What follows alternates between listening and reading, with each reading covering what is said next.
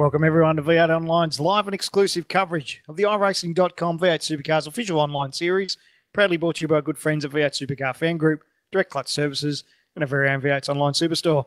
Stephen Sandman Clark in the host chair for V8 Online's live and exclusive coverage of round 3 of the iRacing V8 Supercar series from Road Atlanta, broadcasting in glorious high definition. And joining me in the studio, as always, my co-driver for this evening, Leo Gray. Leo, how you going, mate? Very well, thank you, Sandman. Looking forward to another fantastic night of V8 racing. And how about yourself?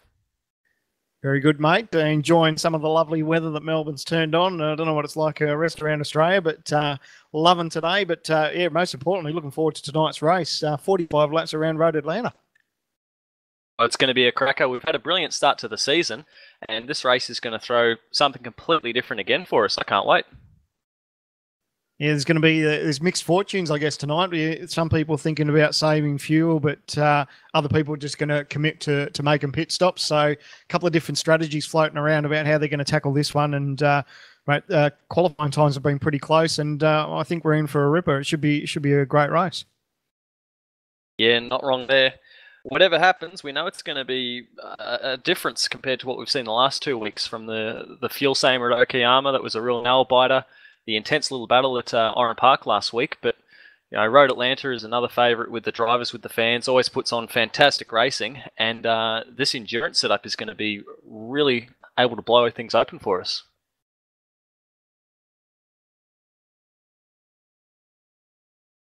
Of course, we always do a little bit of a hot lap for our V8's online broadcast, and for someone who we're just waiting to pop into the broadcast booth is Matty Hill. He's going to be doing our hot lap from TTL, so looking forward to seeing how the guys get the job done. There's been some pretty impressive times laid down in qualifying, and just noticing that Matty may have just joined me in now. Here we go. Matty, are you there, mate?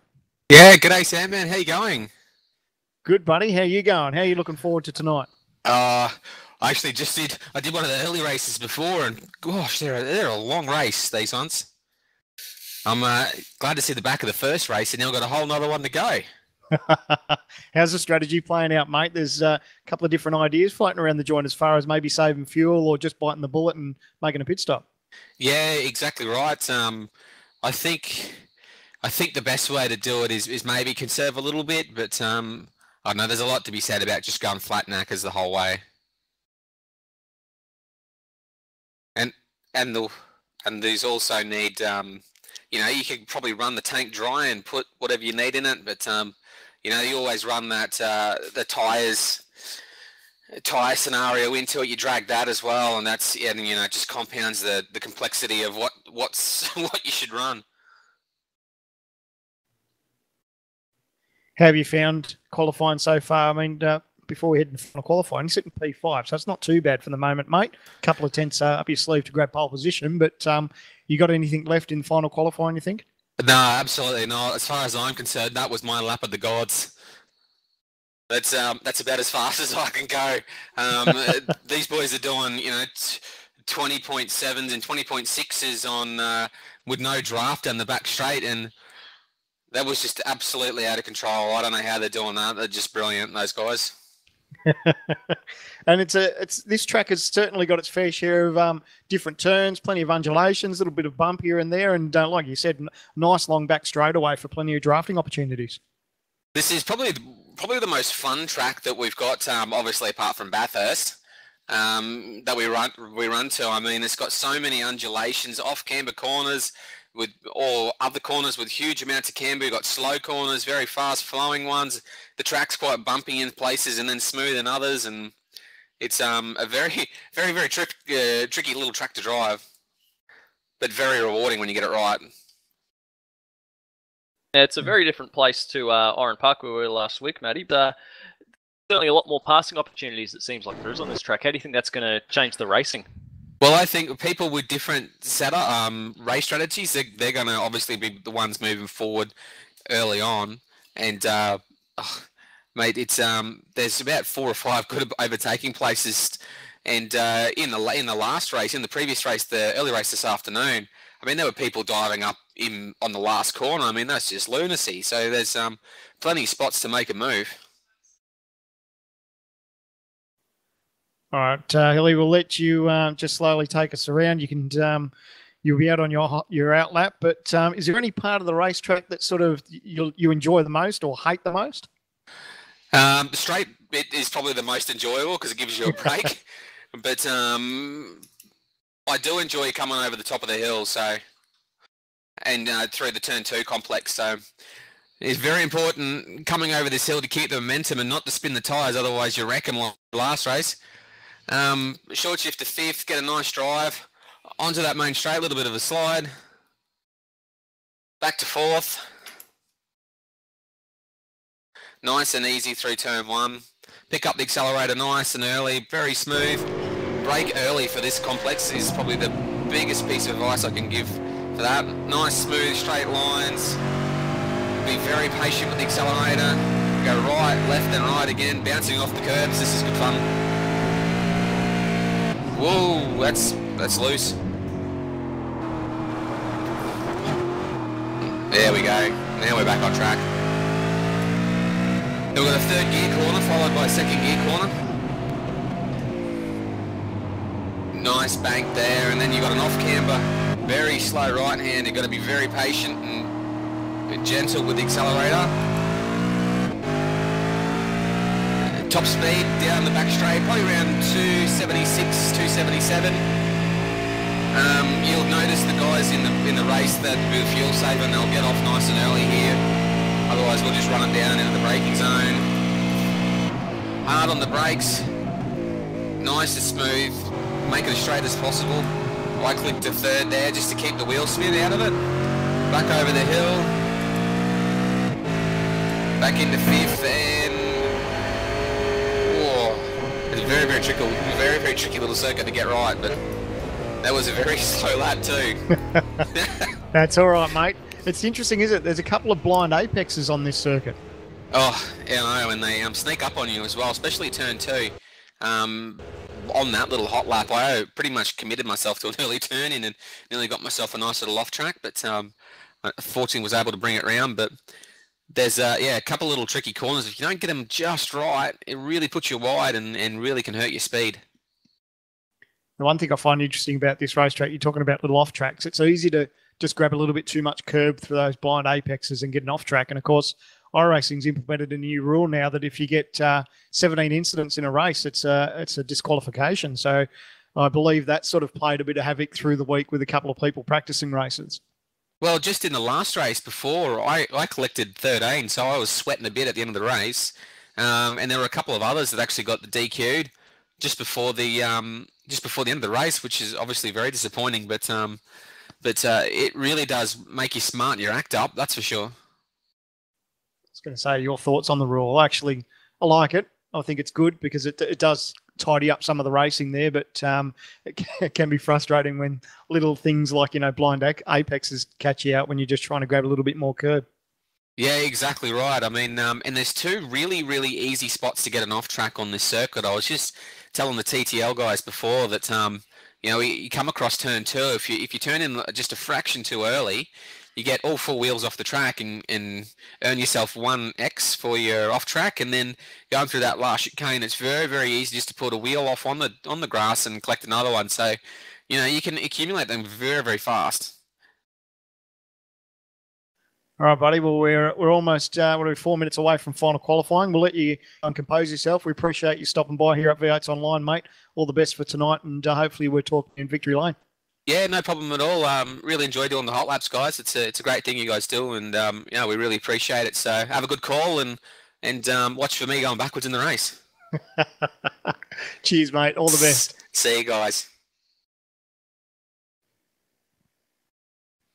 Oh, it's certainly tightening up the championship points. We're going to check out those. But tell you what, one thing interesting is 2 weeks in a row, our first opening 2 rounds of the championship, Josh Muggleton's taken the 2 wins, and he's had a tremendous start to the championship, hasn't he, Leo? Yeah, it's the perfect way to begin a title defence. Can't do anything more than that, can you? And we'll see tonight if we can go for 3 in a row for the Tats.com car. But something that'll be interesting is he won't have a teammate there for company tonight, I understand. Yeah, great news. I mean, yeah, obviously, Madison will be disappointed he's missing out on some racing, but as a lot of people may know, he claimed the Race to Reality prize, and he'll be taking part on the final race in an Aussie racing car at Homebush when the V8s hit there for the final round. So he's actually off, I believe. It'll be tomorrow. He hits the track for the first time, where he gets to actually take an Aussie racing car out for the first time in anger in preparation for that round. So really exciting times for Madison. Yeah, no, we'll all be very excited to follow that here at V8's Online, and wishing him all the best, of course.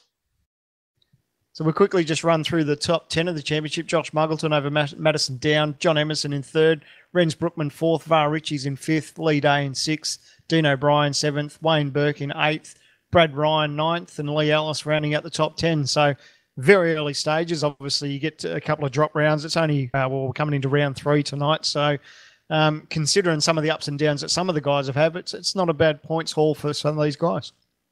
Yeah, a long way to go, but it's already set a bit of a tone for what's to come. Just look at how tight that fight for third is, and not much separating the top 2 either. So it's going to be a fantastic battle.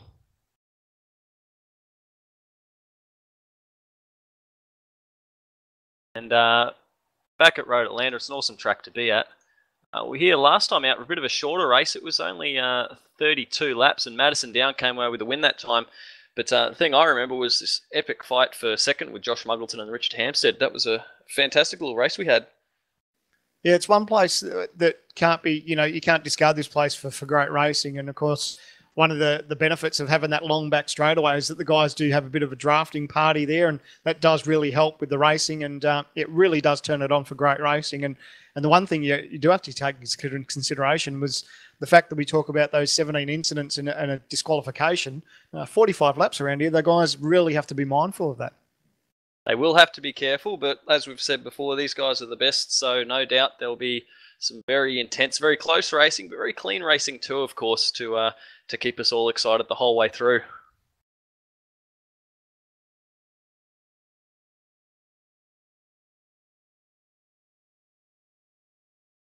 Can't be too far away from final qualifying now.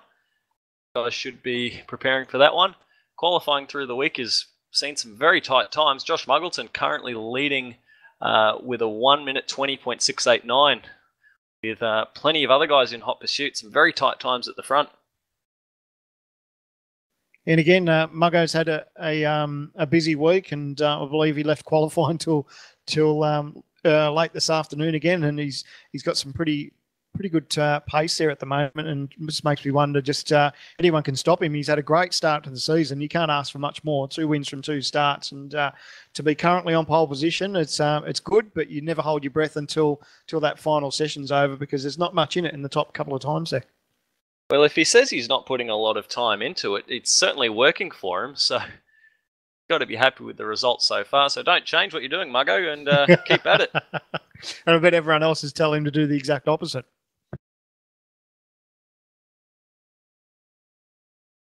All right, so we're just waiting for final live pictures to come through the qualifying session. Of course, guys have got 20 minutes around Road Atlanta, and it'd be interesting to see. I know we've seen in seasons gone by where a lot of people use the draft and have teammates to help each other out in qualifying. So it's not a lot that we've seen in the past couple of seasons, but I think it could be a real advantage here, and especially when you take into consideration that iRacing has changed the aero kit as such on the V8 model this season. Yeah, it always is a bit of a factor, but once again, the most important part is just going to be putting together that clean, that perfect lap, which is so hard to do in one of these beasts. And as fun a track as it is for all the drivers, it's not the easiest place in the world to get right. We saw it was a very difficult track from Matty Hill's hot lap there. So, of course, first thing you got to worry about is putting together a clean lap, then you can start thinking about drafting.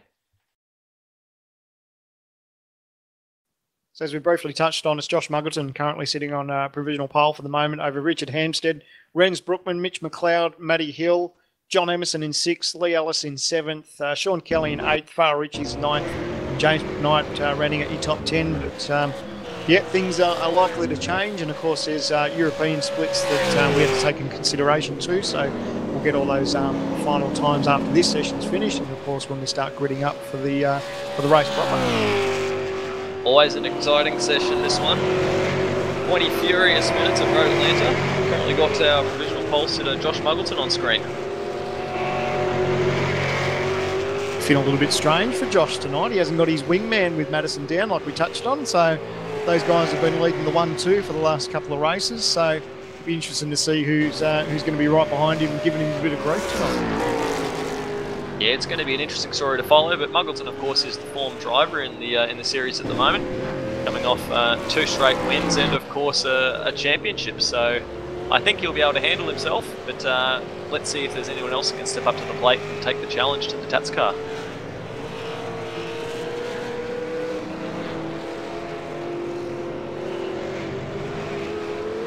It's a great little view here for the helicopter. It just gives you a bit of an understanding of some of the lines that these guys, especially through the S's there and up through this section, you can just see just how much of the road they use. And one thing they've got to be careful is coming onto the front straight. It's so easy just to want to run wide and carry as much speed as you can. But of course, like we've been touching on, you've got to worry about those off tracks now. And this is that long back straight that Matthew Hill was talking about. Boys pick up so much speed, especially with this little downhill bit, and the way that it kicks to the right really makes for some exciting braking duels heading down into the this tight chicane at the bottom. Take a lot of curb there, and back up over the hill for another blind crest. Then there's this exciting right-hander to complete the lap, which is so important to getting a clean run out of there for a tidy run onto the front straight. Didn't actually record a time there, so maybe you got a bit of an off track there. That's another follow-on from what we were talking about earlier. In qualifying sessions, if you drop a wheel off or make contact with another car, your lap time won't count. Oh, big moment for Emerson. He's looped it. The good game Falcon into the fence. But that's just what I was touching on earlier, that you come off that final turn, you want to carry as much speed as you can to touch the grass, and around he went and made hard contact to the inside wall. So easy to do. These guys, especially drivers here at the front of the field, are going to be going as hard as they can, and there's nothing left in it, so trying to find the limit, often when you find it, it ends pretty badly.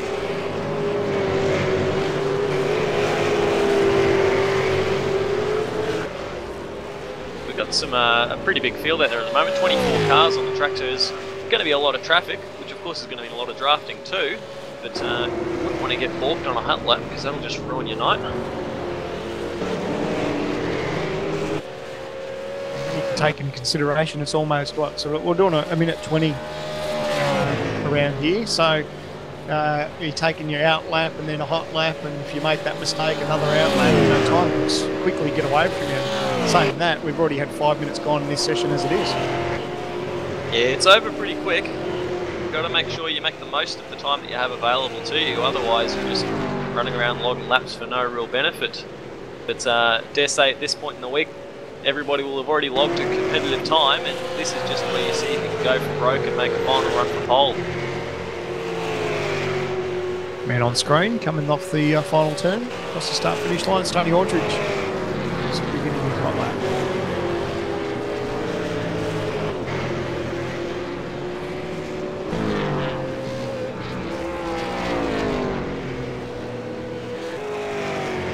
It's always fun to watch at this track just how much curb the guys use.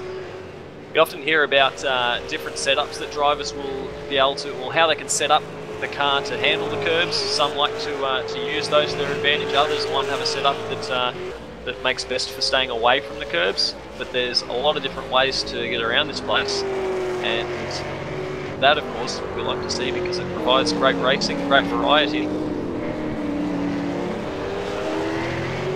Also gives you a good indication, normally if you can see how these cars behave, especially through those tight S's at the start of the lap, it does give you sort of a good understanding of whether the guys are on top of their setup or not, because it's so easily to, you know, if you have too much push or she's a little bit loose, you'll find out straight away when you get up through those fast S's. Yeah, that section of track is really what will show any flaws in a setup, so you're going to want to make sure that you're on the money for tonight, especially with 45 laps ahead, because if you've got it wrong, it's going to be a difficult night for the drivers, but hopefully everybody's on top of it at this stage.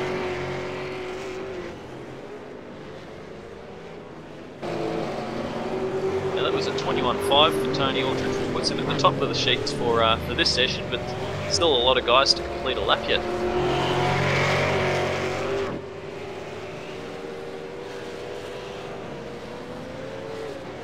So coming on the final turn, Scott Uren now starts his hot lap.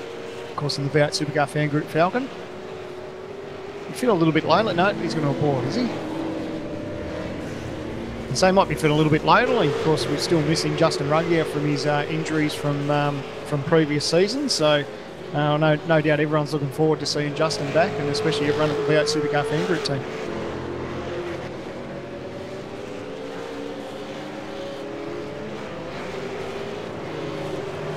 We've got another V8 Supercar Fan Group Falcon on screen at the moment, and that's Clayton Brooks.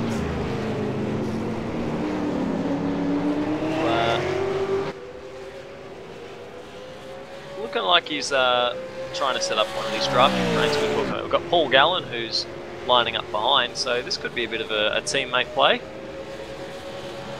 Yeah, maybe. I don't know if he's quite close enough to benefit there. He's a little bit further back than he'd like to be, if that's the case. But yeah, it looks like that was the plan.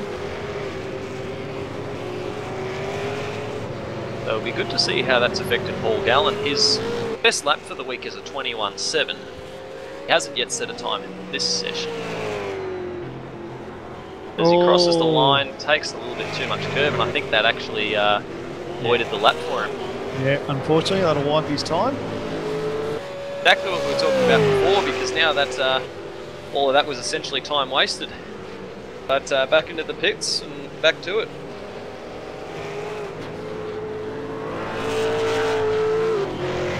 Well, the man on screen, Mitch McLeod, who's had a great qualifying run so far. He's fairly happy with his qualifying performance at the moment, even though we've still got the last session in his pocket to go. But Mitch McLeod sitting in 4th place, so he's fairly chuffed, and it'll be interesting to see if he can just get a little bit more out of the Falcon. Yeah, anytime you roll into final qualifying with a P5 starting spot, you've got to be happy. Oh, nice bit of work there from Muggo, just gets right out of his way.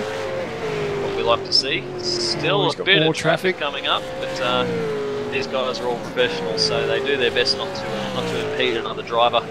Great sportsmanship, of course, is something we all like to see. It also does just go to show with what we were talking before as to how critical it is to make sure you get a clean run at this track. Oh, speaking of clean run, he had a big moment there. Coming into the turn in, you got the rear end stepping out, and yeah, that lap over for Mitch McLeod, unfortunately.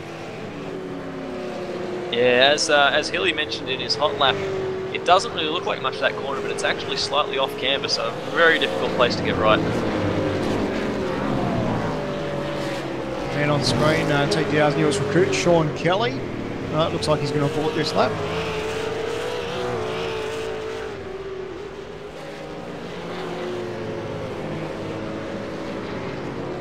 Let's check out the Osram Falcon of Wayne Burke, who looks like he might have a teammate in front of him there too. So I wonder if this may come into play. I know he's had a bit of a moment there in front of him. So no teammate for a drafting buddy there, but still got a pretty good lap going at the moment, I think. There's still a number of cars nose to tail ahead though, and Paul Gallen and Clayton Brooks have actually joined together once again. So, although that gap has opened up a bit, still trying to set something up those Supercar Fan Group cars, I think.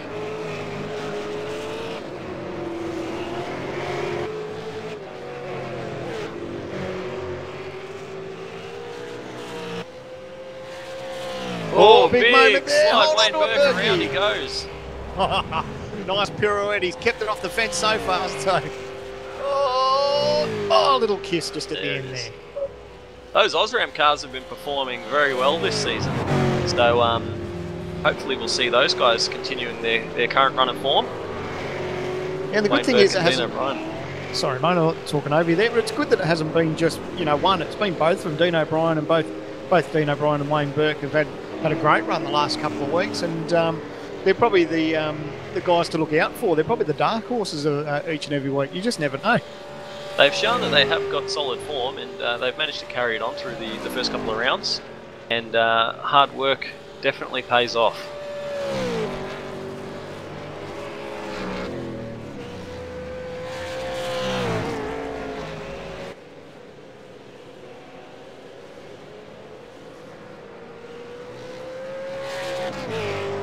Of course, man on screen, Jared Fissel, had a great run in Race of Champions. A lot of people talking about him, and tell you what, I don't think it's too far away from him being in the top split. I'd love to see what his numbers are as far as his I rating, but once he makes top split, look out. Yeah, we've been told that he's a man to keep an eye on. There's a lot of people rating Jared very highly, and if he can continue his development and get himself into a strong vet supercar driver, he might be one to rock the boat in coming seasons as he progresses up through the ranks here.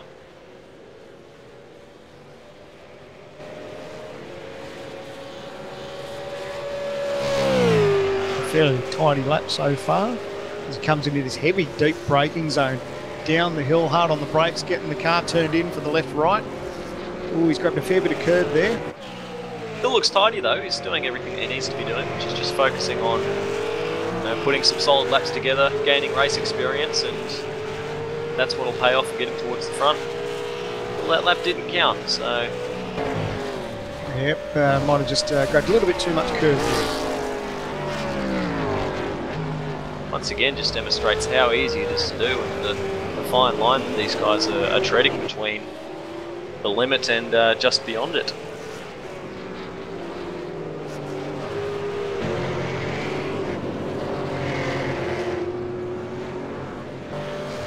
So we're 13.5 minutes gone in this 20-minute session for final qualifying for round 3 of the series. Hasn't been too many big moves up and down qualifying. The times are sort of there or thereabouts, but I don't think too many people have made a huge mark just yet.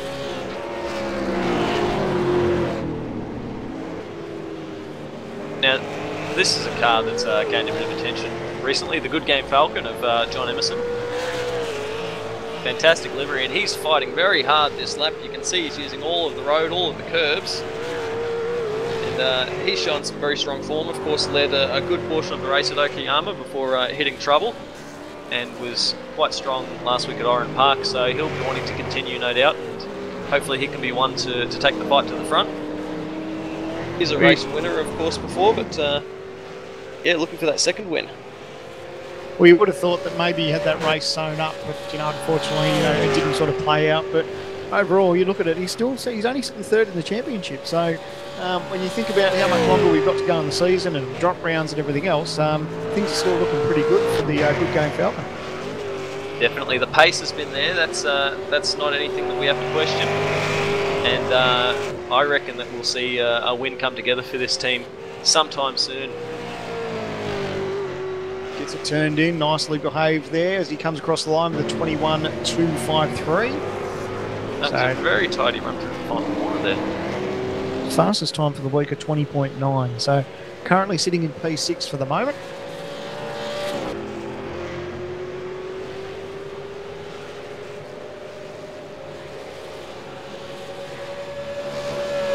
And on screen, moving forward.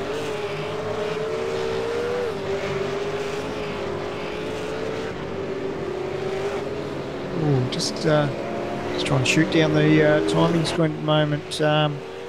We've got him in P21 for the moment. His fastest time with a 21.6 for the week as he crosses the line.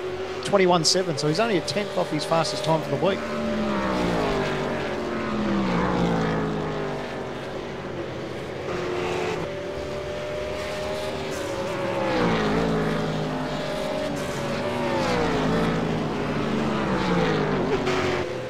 Man on screen, our Tats.com Falcon driver of Josh Muggleton. Hearing reports maybe be doing race runs, but no, I don't think so. He's strung 2 laps together there just to sort of get a feel for it maybe, but it looks like he may be on a hot lap for the moment.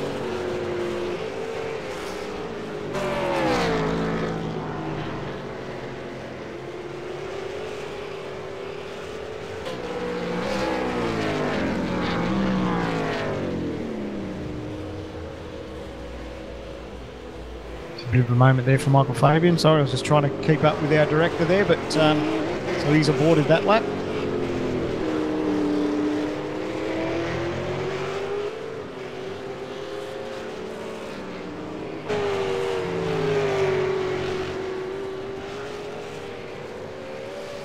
Oh, big moment down the front straight there. Matty Barron's had huge contact, so no doubt he'll start that lap again.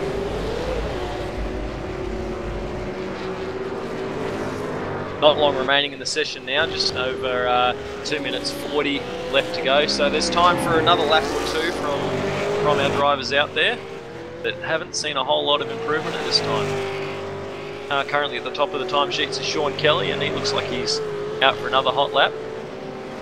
Another driver using a lot of curve through the S's. And, once we said before, is a brilliant place to see exactly how a car is handling through those bumps. Looks like he might be able to sniff a bit of a draft from one of the overclockers AU cars. Might work nicely for him. He's going to do the right thing to get out of the way, but Sean would love a bit of a draft and tries to grab what he can. He's currently 8th fastest for the week so far, coming into this final qualifying session. Yeah, 21.06 is his best lap so far, and he's come close in this session with a 21.1. Just looking for a little bit more to see if he can improve. It's interesting, there's not too many drivers there really bothering the timesheets as such, so it just makes me wonder if it's different weather conditions or what. But Sean's just done a PB in this session at 21.008. Nothing in it though, only 200ths of a second. It's probably the same as what Matthew Hill said earlier, that they've been working so hard at it that they've managed to go in and already put very strong laps together in the build-up to the event. So preparation is key to these guys, and they don't leave anything on the table.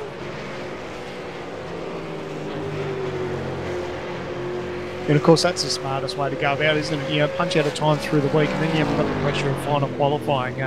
If you make a bit of a gain, then that's good, but the last thing you want to do is leave it to the last minute. And of course it's so easy just to not get your head right and put a good lap together, or you could easily get balked by traffic. So like these guys do, the smart thing is to do is punch some sort of time out through the week, so they don't have to 100% rely on the final session. And of course, with a race like tonight's race, 45 laps around this track, race pace is something that you guys will have been spending a lot of time working on, figuring out those strategies, making sure you've got a setup that's going to be comfortable enough, because it's going to be a long race. Yeah, 45 laps. The guys want to make sure they're in the hot part of the country there. I know it's a little bit warm in Vic today, so maybe a little desk fan or something to keep them cool. But yeah, 45 laps. It's going to be a heck of a lot of fun, I reckon. Not wrong. Looking forward to it. And that's now the session complete. Checkered flag is out for our final qualifying session. So Mitch comes out into the final turn now, crossing the start-finish line. The 21.165, so still not near his fastest for the week, but nevertheless, pretty hassle-free.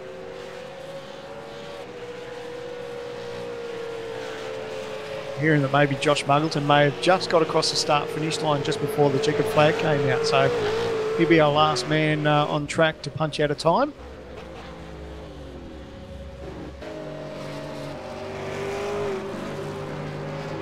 Got Uren coming in chicane now. He had a good little toe there from Clayton Brooks. Those guys have definitely been working on it, but a bit of a slide coming out of the chicane, it seems. Yeah, might just cost him just a little bit there.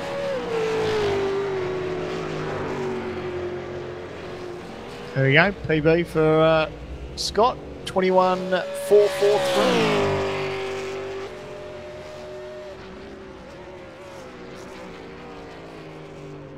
So the last man on track, Josh Muggleton in the Tats.com Falcon, comes out of the last couple of turns underneath the bridge. He'll come down the hill into the final right-hander.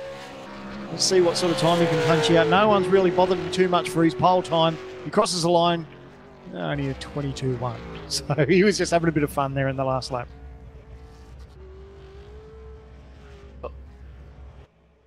I'd say that'd be just about everything done there. Shown that it can still be a very exciting bit of time out on track, and we know it's going to make for a brilliant race tonight. Looking forward to it. Yeah, we'll quickly rattle off the top 10 for this session. Of course, final qualifying results will adjust a little bit when you take in consideration the overseas servers. But for the moment, for this session, Sean Kelly fastest over Mitch McLeod, Josh Muggleton, John Emerson, Michael Fabian, Dale Niche, Wayne Burke, Scott Uren, Tony Ortridge, and Ian Ford rounding out your top 10. Well, we might take a little break here at V8 Online, but stick around. We've got the main race, 45 laps around Road Atlanta coming up. So stick around. We'll be back in just a few minutes' time.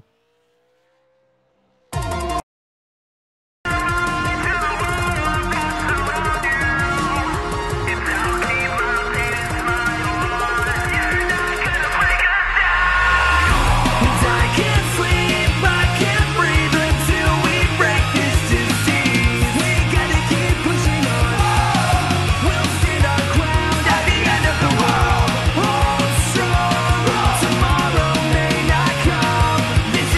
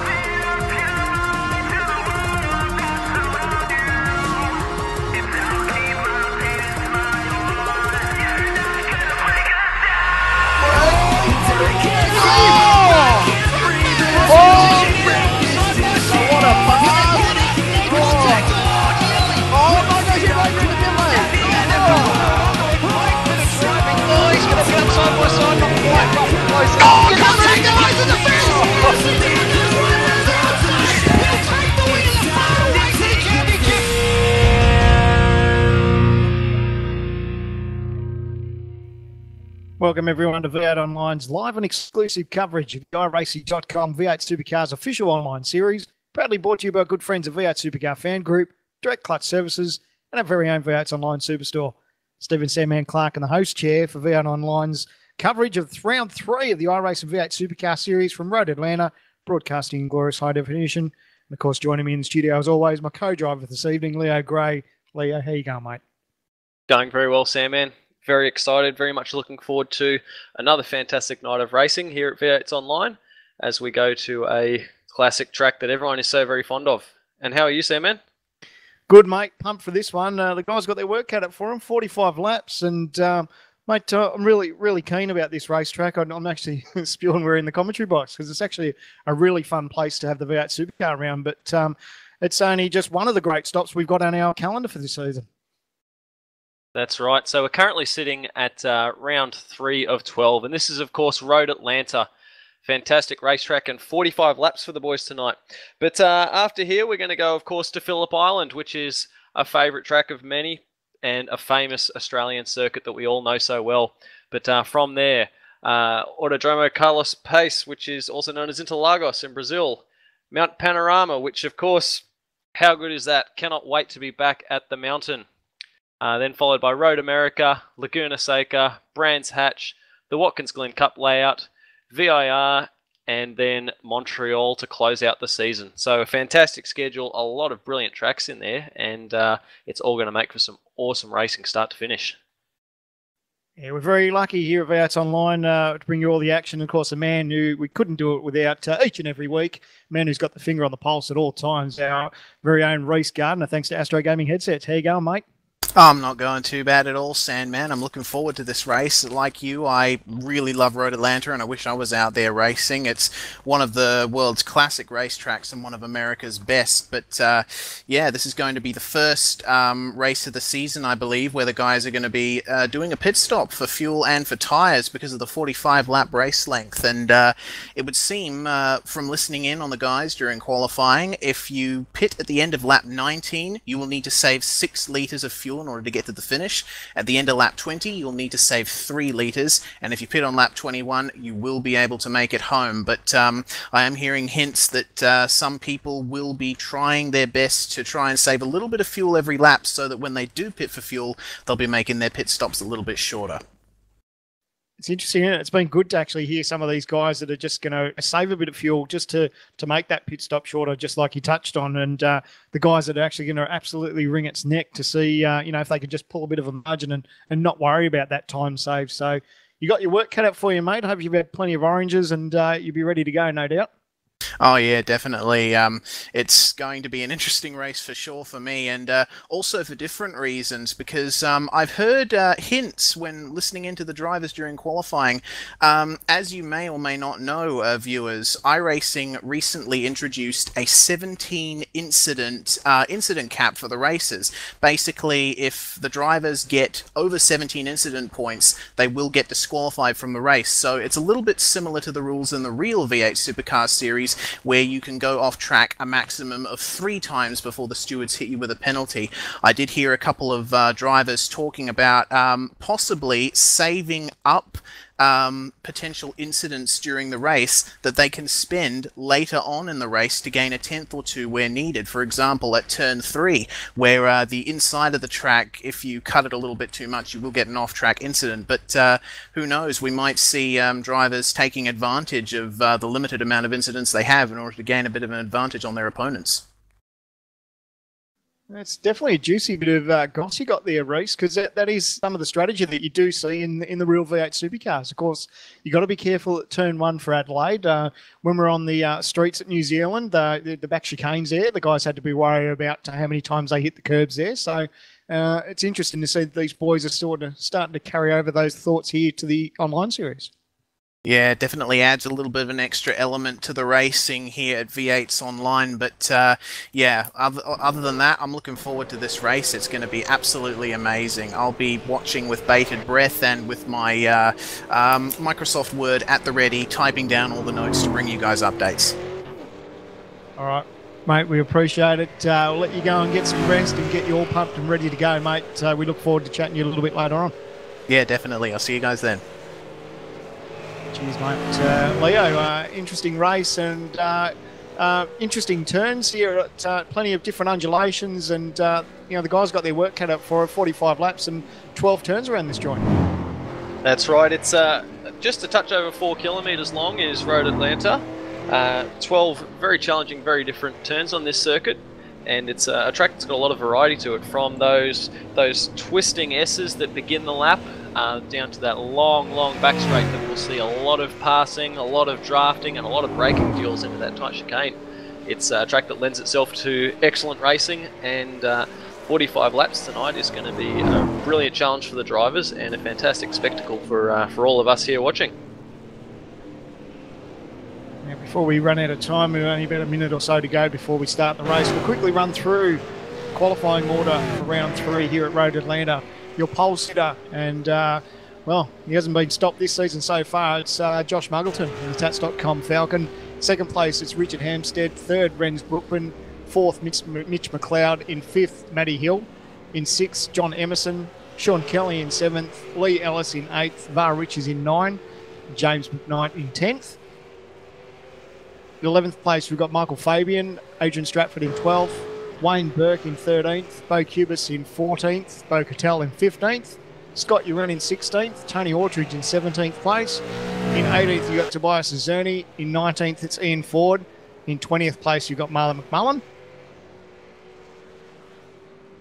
And in 21st place, you've got Dylan Gulson. In 22nd, it's Michael Schreier. 23rd, Dean O'Brien.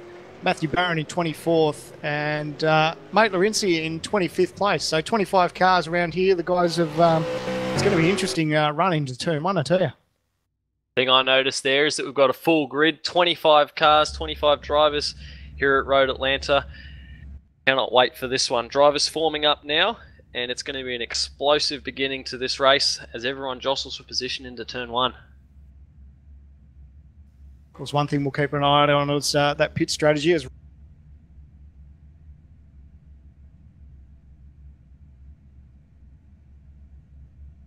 think that we've just had a bit of a technical drama there with Sandman, and hopefully that was sort of selfie. He's back there.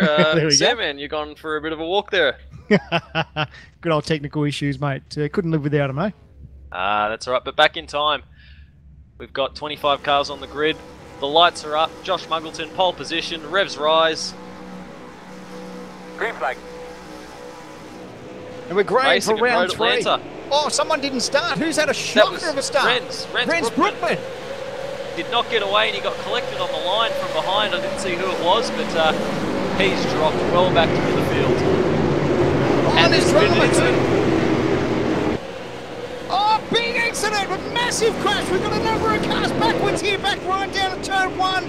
Huge incident. Maybe that was a concertina effect from the start of the race. Renz Brookman not getting a great start, but a huge incident, turn number 1. I don't know what it was, but it was a total mess. There was a number of drivers involved, at least 2 or 3 sent spinning sideways around. Looks like it might have been... Geez, you can't tell, but there were 3 wide going from turn 1, and that's never pretty. Crazy start. Looks like Renz Brookman, Scott Uren are involved. If we check out our race recall replay, but unbelievable start going into turn 1. We said turn 1 may be a little bit crazy, but it's just caught out a couple of people there, unfortunately. Quite a remarkable event there, but back at the front, we're live here. Josh Muggleton has managed to hold on to his lead, but Richard Hampstead putting massive pressure on down into the chicane. So it's been a good start from those 2 drivers. They had a fantastic fight last season.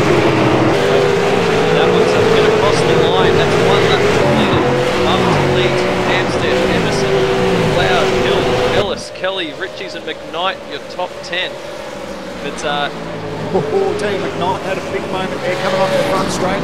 We already saw how easy it was to catch a couple of guys out in qualifying, and we've also touched on those off tracks. You've really got to keep them up your sleeve. You don't want to be using them on lap 1. Look at this train of cars. There's nothing separating them.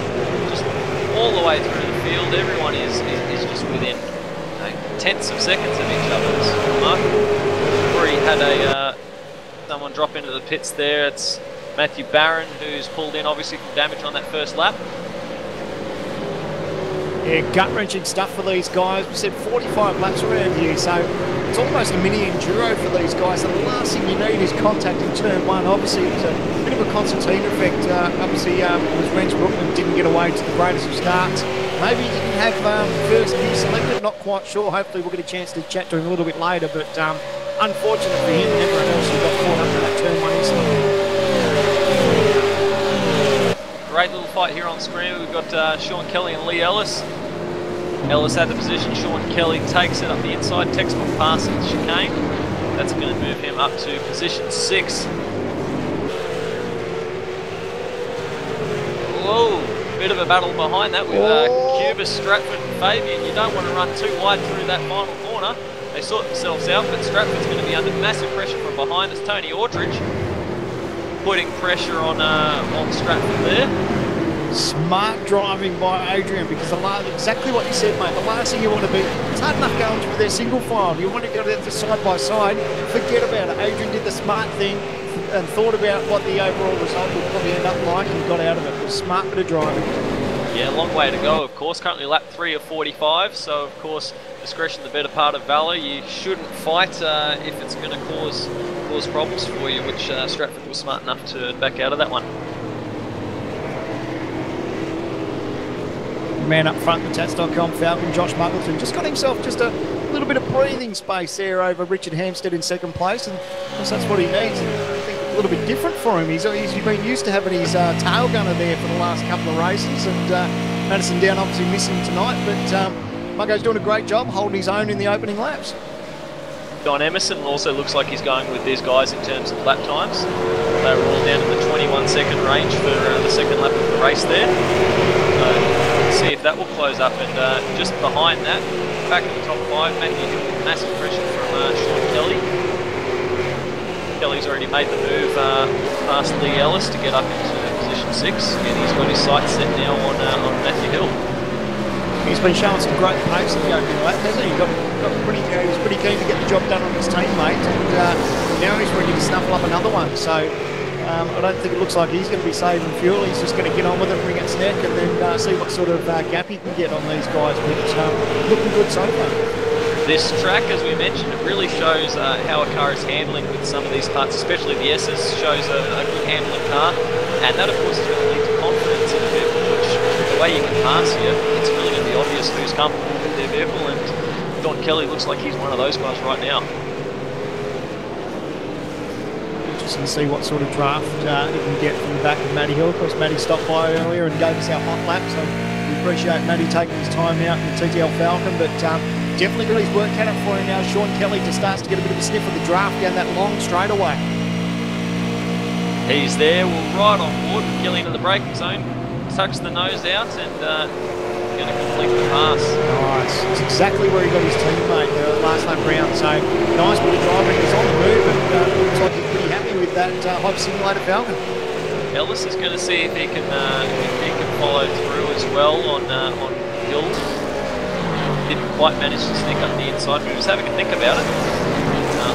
I don't think that they're going to be that polite when there's only a couple of laps to go. Tell you what, it wasn't all that long ago I was starting to blow old Josh Muggleton's horn there. He was starting to open up a bit of a margin there, but looks like he's starting to get his hands full there. Hasn't he ever? This is looking very much like the battle that we just followed with Hill and Kelly. That this time it's Hampstead putting pressure on Muggleton. He's going to try and get a good run out of these two right-handers down onto that long back straight. Well, this could be... sorry, carry on, Simon. Sorry, mate, I was just going to say maybe he's thinking the same move that Kelly just pulled the lap before, but he actually lost a bit of margin there coming onto that back straightaway. Yeah, so I was actually going to say that if he tries the same move that Kelly did, perhaps Muggleton won't make it as easy. So a little bit of breathing space. He had, there was, looks like Hampstead got in there nice and deep there, but Hampstead 3/10 quicker last time round, but that margin is now closed up again. Hampstead really good under brakes into that final section. Yes, he was very strong at Road Atlanta last time out. That was late in the last season, and there was a fantastic battle between these two drivers, so very good to see that's continued on. Also worth pointing out that Lee Ellis has completed the move on Matthew Hill. So that moves Ellis up into 6th place. Hill, however, is still having a bit of a look, so this could be a fight to continue. Yeah, that's exactly right. You've seen how the last couple of laps, how he's been passed. So we've touched on that there's quite a significant gain you can have if you're tucked up behind each other down that back straight. So if he can get close enough, he can probably get that position back. Or a little bit of a moment, a wiggle on the exit there. The turn just caught the rim strip. Manages to hold on to it, but just gives up a little bit of ground there to Lee Ellis, and that works in the favour of Bar Richards.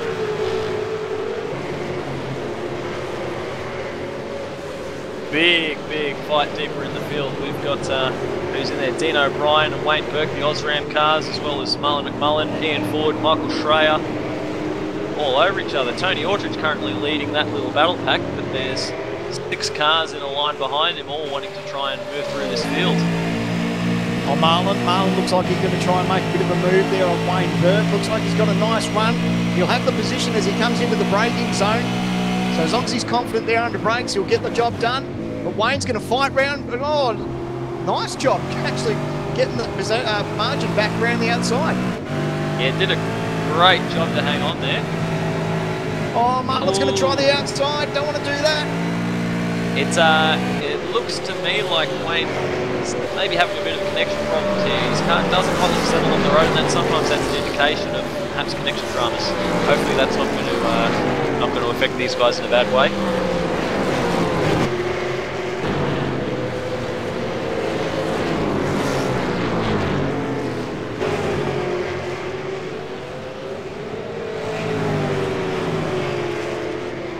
Bit of a battle just behind that. Bo Cattell and Dylan Dawson came off second best, and he tried to go one-on-one with the turn 3 chicane, and had to duck to the escape road, but he'll continue on without any dramas.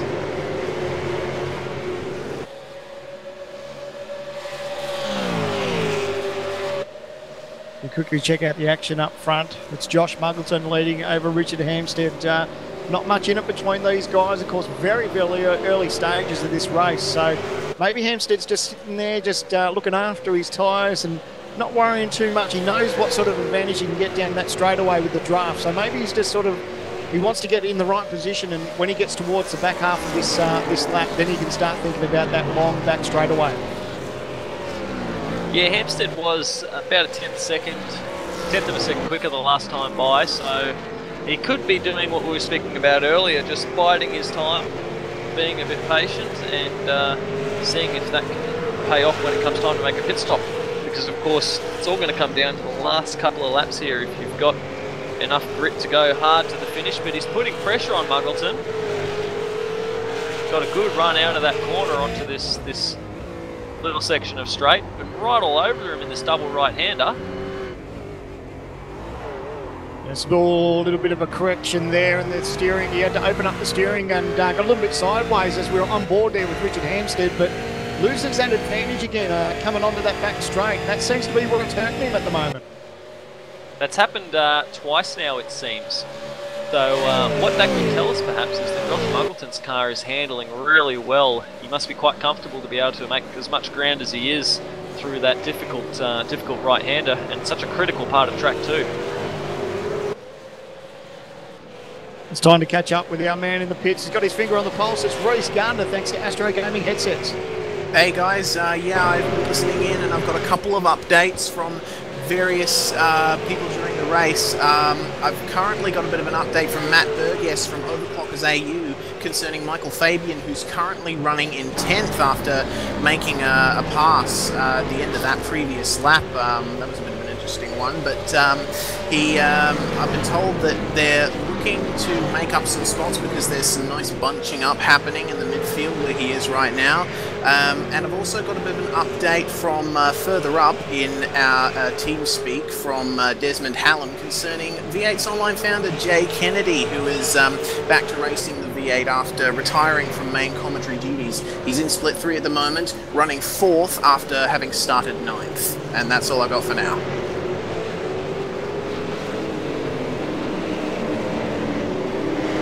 Thanks for the update there, Reece. No doubt we'll be talking to you a fair bit tonight. But current battle on track, we've got Matthew Hill under pressure from Vale Ritchie's. And these guys are part of a bigger fight, as you can see on screen. Quite a number of cars who stay very close together here at this place. Also why we like it so much.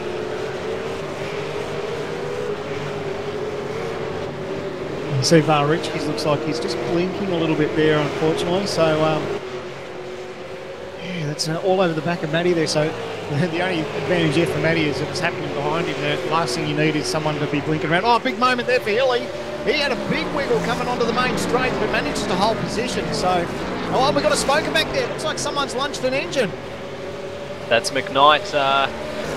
Maybe just a bit greedy on the downshift, and pop she goes.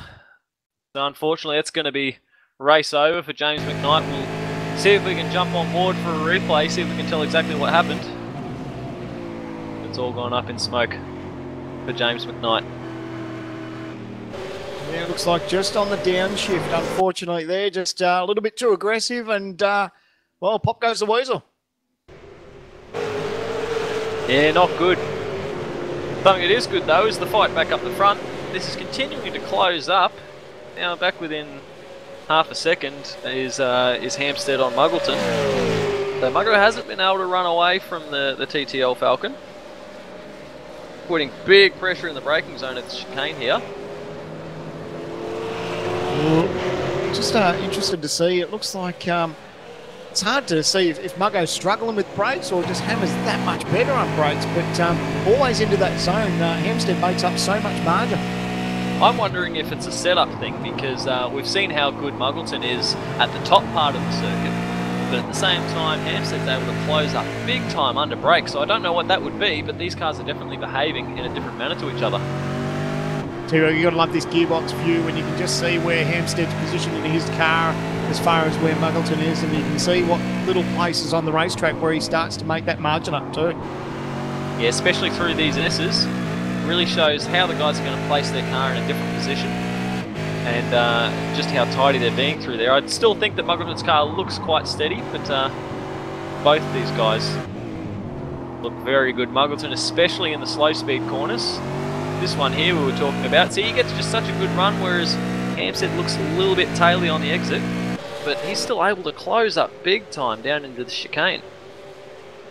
Yeah, I think, like you said, the one thing that's working in Muggo's favour is getting the power down out of that last turn, and he doesn't have to worry too much about that braking gain. Have a look at it when you can see just how much he closes up. Hampstead right to the back there of Muggleton, but because he's so far back, Muggleton just needs to hold his line, and he hasn't got too much of a threat there. Just behind that, though, John Emerson in the Good Game Falcon's got Mitch McLeod for company. So the fight for the final podium spot is starting to heat up.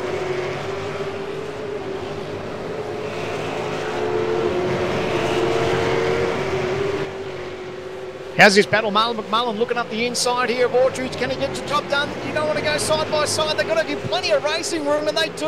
Nice bit of driving, plenty of sportsmanship there, but it looks like he may lose another position. Aldridge has now got Ian Ford up the inside. I tell you what, Ian Ford was thinking about making 3 wide. He wanted to, but then decided not to. And geez, they're still going at it. Aldridge trying to hold on the outside and does so. They make side-to-side contact. But now Ford will have a look up run. He's got the inside. Oh, they've got to be careful. They've given to each other plenty of racing room, but while they've done that, Marlon McMullen has been able to skip away. Oh, that was a fantastic job by both of these drivers not to have that go into the fence, because it could have so easily. Aldridge going to run defensive down into the into lead up to his right-hander, but Ford side by side in the braking zone. Going to try a crossover move. Oh, has he got enough? Can he get it there? Not quite, but nice bit of driving, plenty of racing room between these two. If Ford can get a good run, look like he just got a little bit squirrely, but he needs to get a good run and stay right tucked up underneath the back of Aldridge, but couldn't quite get it done. But as you said though, Sandman, how much they're fighting and all that side-by-side running just kills so much time, because Marlon McMullen's just managed to skip away. Now we see Val Ritchie's has managed to get the job done on Matty Hill, so Matty's just given up a couple of spots in the last few laps and finds himself back in 8th place now. Yeah, still hanging on strong though. Just got to keep it all together by the time the pit stop rolls around, and a long way to go. Currently on lap 13 of 45, so plenty of racing left to go.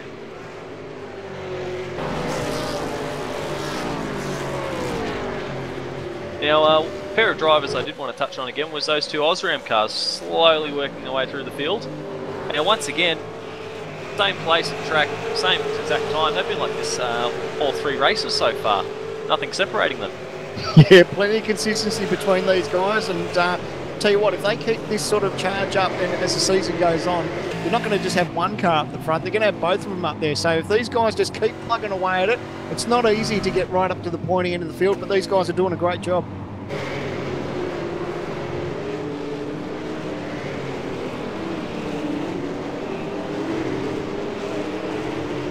Just hearing reports that might have been some dramas there with Ian Ford. Looks like Bo Catel's managed to get a position off him.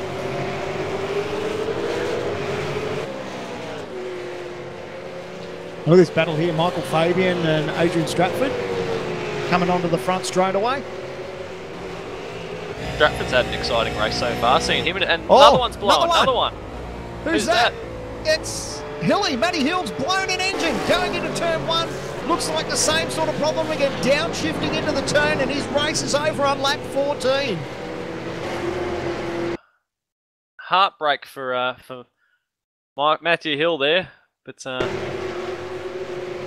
not much to say about that. It's actually catching a lot more people out than we normally see in a lot of races.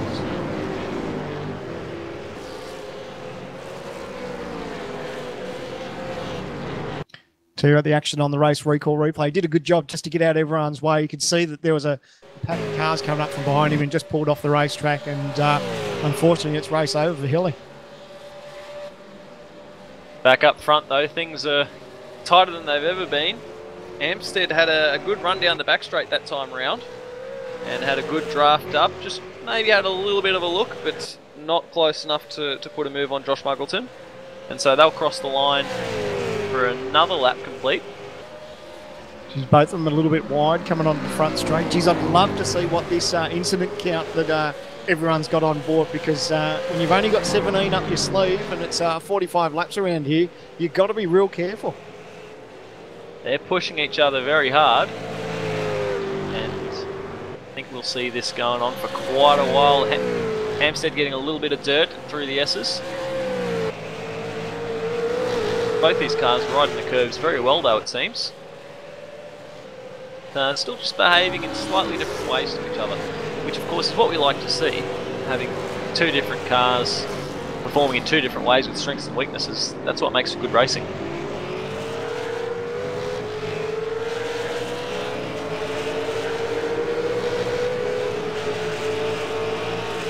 See what he's been doing a great job this season, Josh Muggleton. He's got plenty of pressure there from behind. I know there's probably a couple of people thought that he had it easy with his teammate behind him, but there's no love lost between those guys. Once the green flag's out, there's no team orders, and Madison Down and Josh Muggleton push each other as hard as they do anyone else. So it's the same sort of pressure that he's used to, except this time it's a different paint scheme. It's Richard Hampstead behind him, but he's really been one of the strong drivers since he claimed that championship last season. It was a nice little sort of monkey off the back, and now he's sort of getting on with it.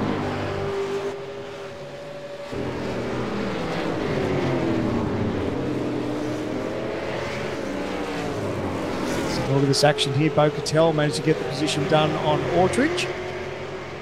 It's like he's got his hands full.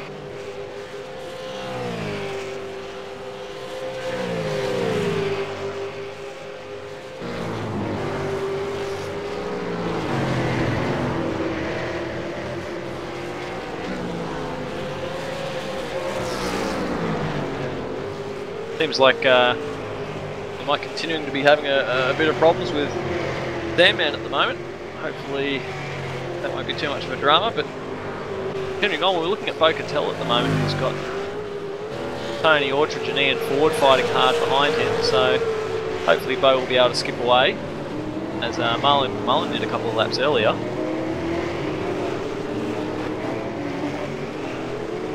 And Adrian Stratford, who we were following just before, has managed to put the move on Michael Fabian and seems to be pulling away. Fabian going to have a bit of pressure from Bo Cubis in one of the Altitude Brighton Volvo cars. Another great looking new car to join the series for this season.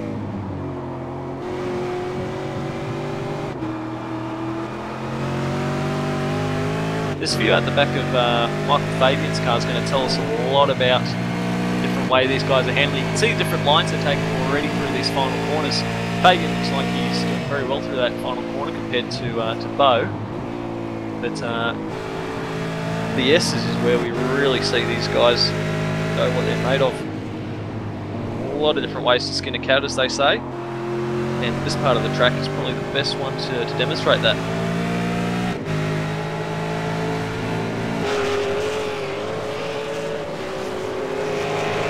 Nose car looks like it is using the curves pretty well. But Fabian also closing up on the back of Stratford here. So we've got a nice little 3-car battle on our hands. Back up the front though, Richard Hampstead once again putting pressure on Josh Muggleton. He's still just poking the nose out, but not quite there. He closes up so tight under brakes. Barely a bumper's length between the two cars at that point of track. It just seems that Muggleton is so strong up the top end of the racetrack that he's able to carry that speed all the way through down to the back straight. And that's really how he's staying in front. Just keeping his nose clean, eyes forward, not really paying too much attention to the pressure behind, but he's getting a lot of it from Richard Hampstead here. Hampstead riding very close through the S's, so interesting to see how that will play out. But just behind them though, the fight for the final podium spot. John Emerson's still currently holding it down. But Mitchell McLeod and Sean Kelly, who's made a couple of strong moves in this race, looks like he's ranging up onto the back of this battle. They're all punching in pretty comparative lap times. And that top 5 well clear of the rest of the field in terms of pace at this point in time.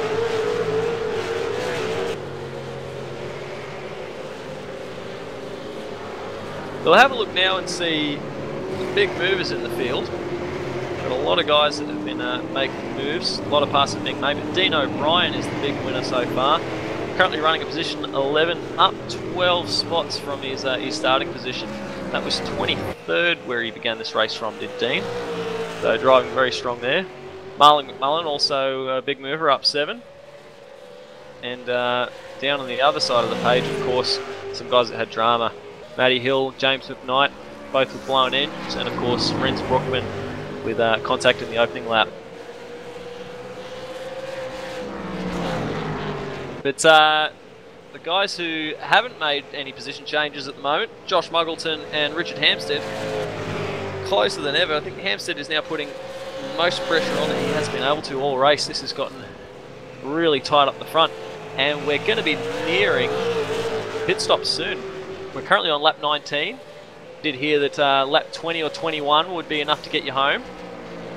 So it'll be very good to see how these two play out, whether maybe Hampstead might have been saving a bit of fuel to do a short stop, try and jump Muggleton in the pits, whether they're going to try to pit at the same lap or whether one might try and dive in a bit earlier to get the advantage of fresh tyres. That's exactly what I was thinking, mate. I was probably thinking maybe Hampstead would probably dive in maybe the lap before if he could and take that advantage on fresh rubber, but it can work either way, and of course if guys get caught up in lap traffic, that can change a lot of things too.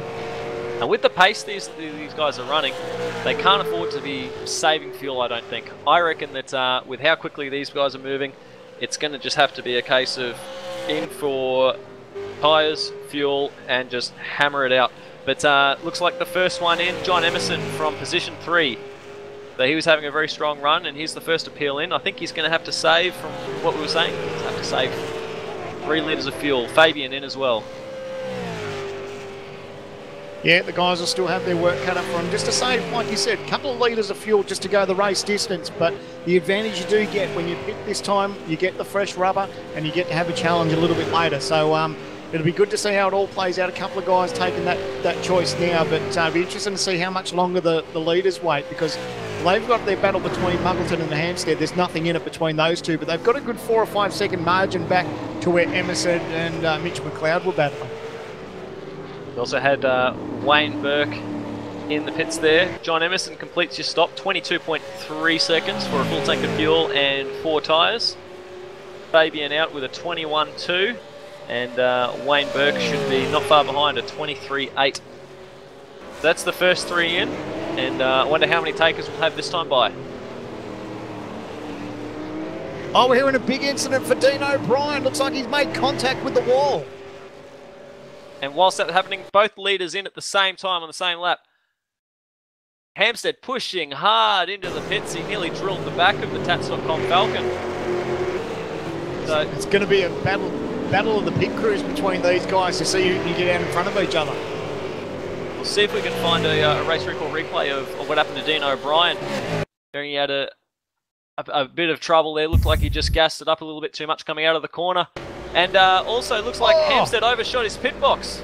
Yeah, that's going to cost him some time. That'll work right into the hands of Josh Muggleton. He should be able to get a faster stop because Hampstead will give away a couple of seconds just missing his mark.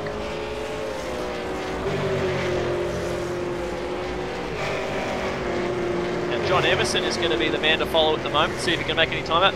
And Muggleton is away with a 22.7. Hampstead still left sitting in his pit bay out with a 26.4. Wow. So that's a big time loss.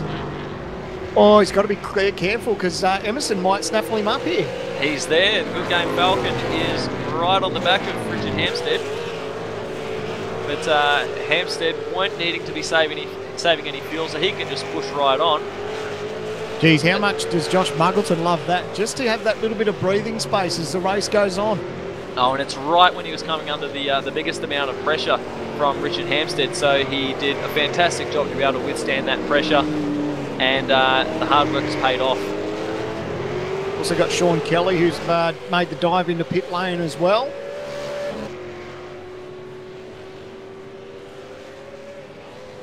There were a number of takers on that lap. There's only a handful of guys left out at the moment. We've got Marlon McMullen, he's dived in too now. Yes, yep. Mitch McLeod is currently the leader on the road, but he should be in not far from now. Bo Cattell, he's in pit lane. Scott Uren, looks like he's got to be careful. Scotty may have been very close to making contact with the pit wall there. He did. He's actually made hard contact. Scott Uren coming straight into the pits. He's locked him up, looks like, and he's made heavy contact to the pit lane wall. See if we can find this on a race recall replay, but that could be a big drama for Scott Uren. Could have either bent the steering, could have caused even more trouble from there, so yeah, that stuff can hurt you. Just see he's gone in just too hot and slapped the concrete there. Not a nice thing to experience.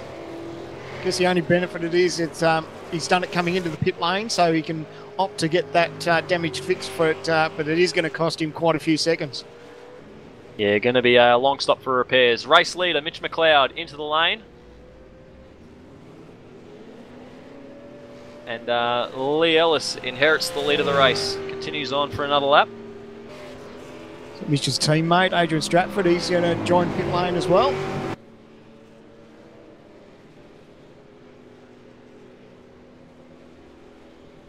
It's always interesting this time when you see the guys have different strategies. Some people stay out a little bit longer, but the guys that have come in, they're sort of leaving it till now. They don't have to worry about saving fuel. They can pretty much bring these cars next all the way home, so they don't have to worry about saving a litre or two.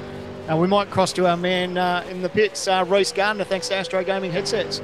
Yeah, guys, I've been listening in further, and now that most of the field have made their pit stops, I just want to say I've been watching Michael Fabian. I have been told by Matt Burgess, the control man at Overclockers, to keep an eye on Michael Fabian because he's on tyres that are a lap fresher than Val Ritchie's in front of him. I am led to believe. I could be wrong on that, but yeah, it looks like Fabs is really hounding Vale for 9th place.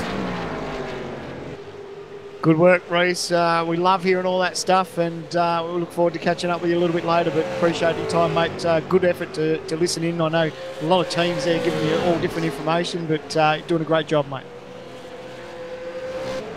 Yeah, see, it seems like some teams not just giving me the wrong information, but a lot of them are staying very quiet. It's quite a tense atmosphere in all the different team speaks at the moment. It's very hard to get information, but when I do, it's quite interesting. Also got Lee Ellis in pit lane as we check out Bo Cubis on screen. Yeah, he's putting big pressure on the Osram Falcon of Wayne Burke. These guys came out of the pits right on top of each other, and Adrian Stratford was nearly able to capitalise too.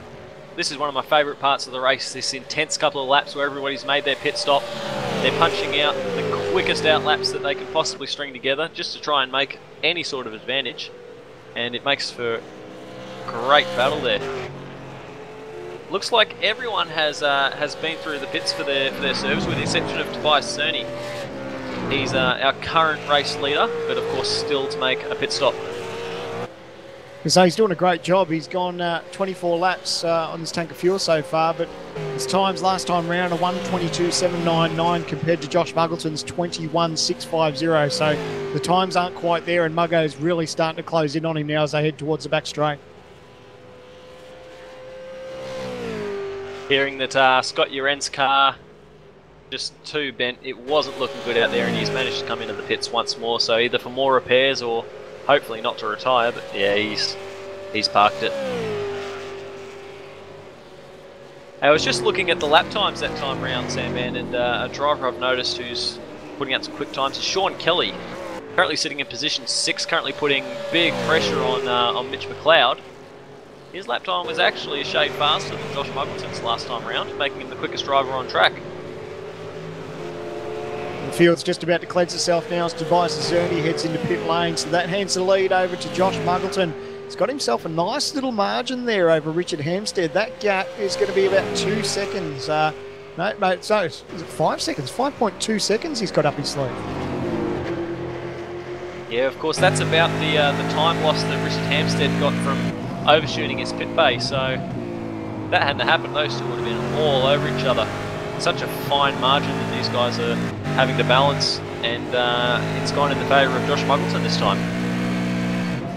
Yeah, well, Hampstead's really going to have his work cut out for him, because last lap round 21.4 for Hampstead, 21.6 for Josh Muggleton, so he's got 2 tenths up his sleeve, but 20 laps to go. Of course, anything can happen. We've seen so many different things that play out with harmless spins, accidents, and of course blown engines, so you don't want to wish that on anyone, but 20 laps is still a long way to go around. It is, but the thing is, when you're a top quality driver like Muggleton is, and when you've managed to get yourself essentially 5 free seconds over your nearest competitor, you know that you can take things a little bit easier. You're going to have a little bit of breathing room that he can use to his advantage, just to try and build a bit of a safeguard and do everything you can to secure a victory today.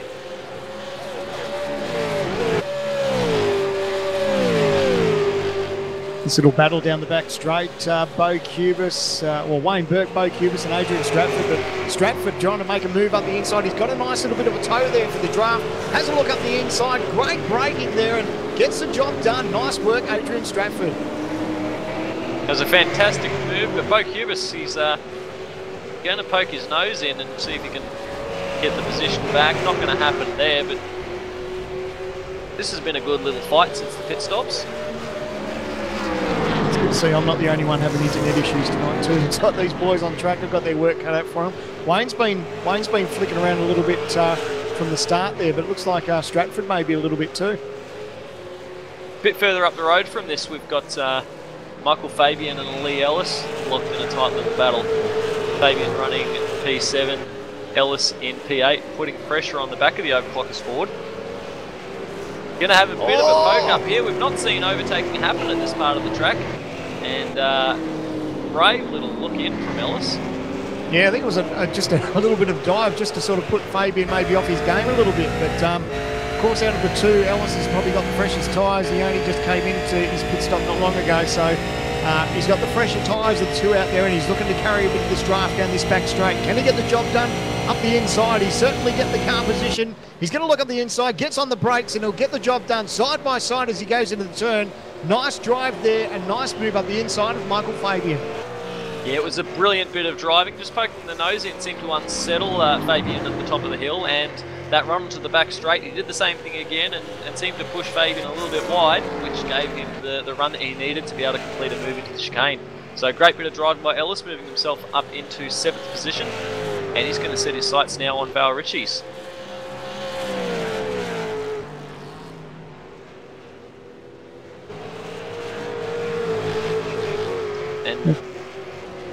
Can't sort of work out what happened here, but Kelly's on the move. He's got that position over McLeod now. We saw early in the race it was McLeod trying to chase down Emerson, but Kelly's been the one on the move now, find himself up in the 4th place after starting back in 7th. He's on the pace now, Kelly. Now that he's cleared Mitch McLeod, see how he can open up the legs on the TTR Falcon. But a big gap from Kelly in position 4 up to Emerson, who's currently holding down the final podium spot. But still some great little fights all the way through the field. It's still a track that lends itself to fantastic racing, and really giving us everything we were hoping for tonight. Yeah, good time to check out our gains and losses you got in there, Leo. Yeah, of course, after the pit stops, things will have changed, but looking through here, the big movers still Marlon McMullen. Mate Lawrensky seems to have made up 7 positions from his starting spot. It's, of course, when you flick over the other side of the page, we see the heartbreak stories of Matthew Hill, James McKnight, and Renz Brookman all losing massive spots from dramas in the race.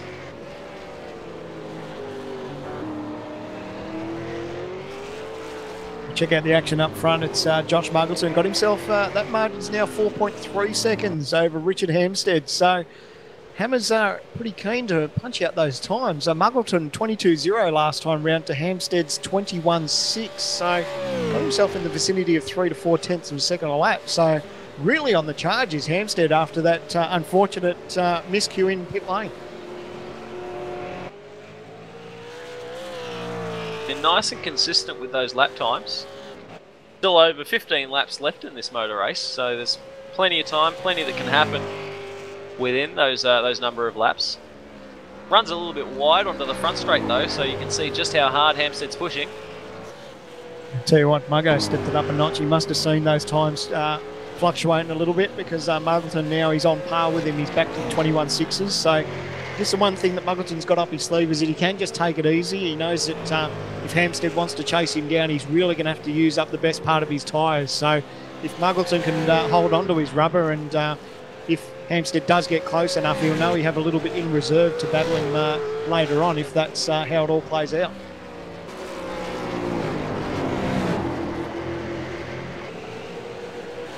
Just touching on the battle we were following a little bit earlier.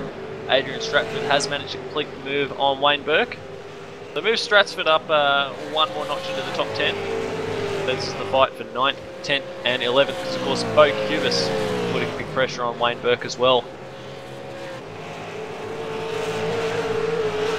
The sole remaining Osram car left in the race, been doing a good little job in top 10. Dean O'Brien of course had contact earlier in the race, which unfortunately put him out.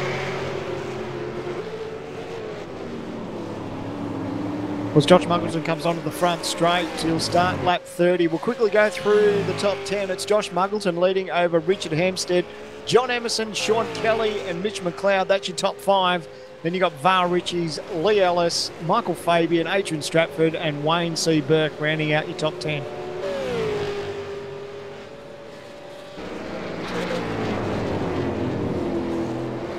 There's been a lot of up and down happening here. You know, there's guys that have come and gone from the pace. We saw, as we mentioned, McLeod moving up earlier and dropping back a little bit. Sean Kelly has made some big moves through the field.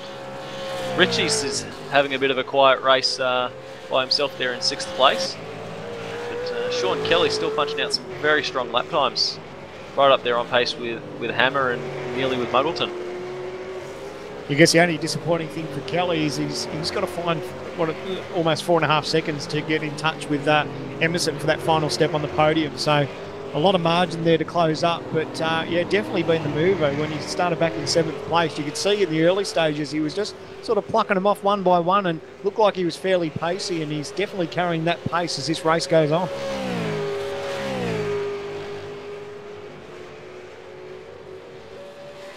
Now, we mentioned it earlier before, Lee Ellis, when he got past Michael Fabian, would try and move on to Val Ritchies, and he's done that. He's now within a second of Val Ritchies, who's in 6th place, who hasn't had much company, it seems, this race so far, but that could change in a couple of laps, I think. Ellis is strung together some pretty good laps and has just been slowly nibbling away, but he might have a have a fight on his hands in a second. I guess that's one of the benefits too of picking a little bit later.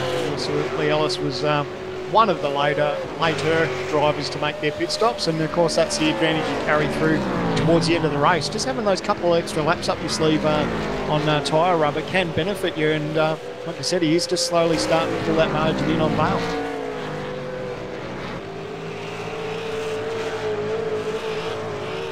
While we get a chance, we might cross to our man Reece Gardner for a bit of an update on the second split that's going on. Reece, you there, mate? Thanks to Astro Gaming Headsets.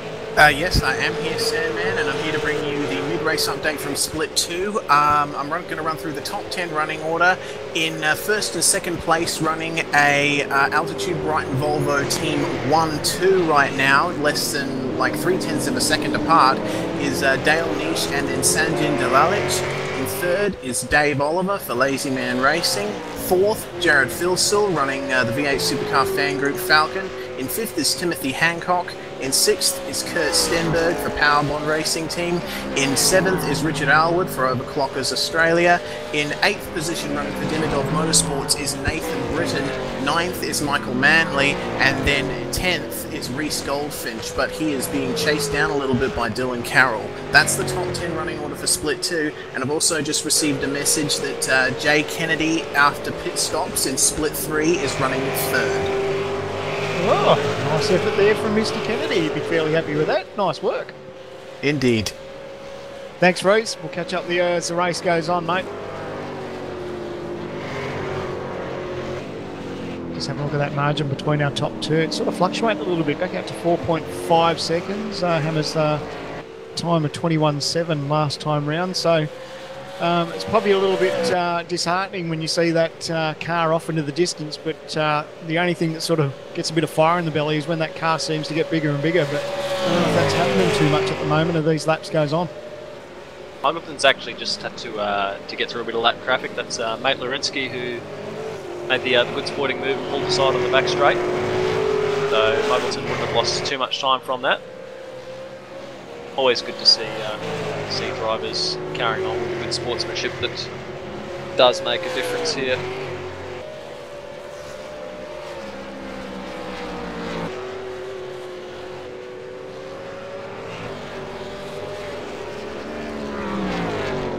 Let's have a look at this battle between Emerson and Kelly. I think Emerson's seen that Kelly was on the charge there a little bit, and Emerson's pulled his finger out last time round. 21.922 to Kelly's 22.1, so it looks like Emerson's fairly comfortable there with that final step on the podium, and it's going to be a fair bit of work for Kelly to pull that margin in, but tell you what, if he's not careful, he's going to have Mitch McLeod all over him too, because Mitch is really hanging in there. He is, but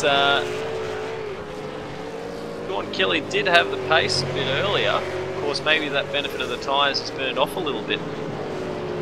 If Mitch can just hang on and be consistent as he needs to be. About 12 laps left in the motor race, and Kelly hasn't skipped away like I thought he would have perhaps. Looking at how quickly he was able to clear Val Ritchie's, who is actually going to have Lee Ellis for company very soon it seems. Continuing to chip away at the lap times is Ellis.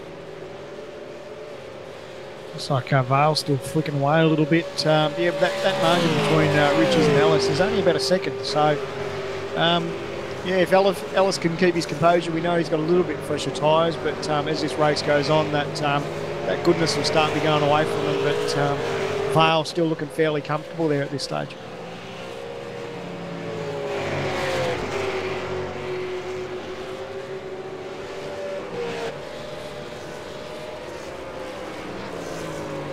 So it's lap 34 of 45 these guys are contending with, and tell you what, it's been a good battle up front. It only changed when it came round to pit stops. They were pretty much nose to tail for the opening 20-odd laps, but a little bit of a miscue there cost Richard Hampstead a couple of seconds, and that's where we're at the moment.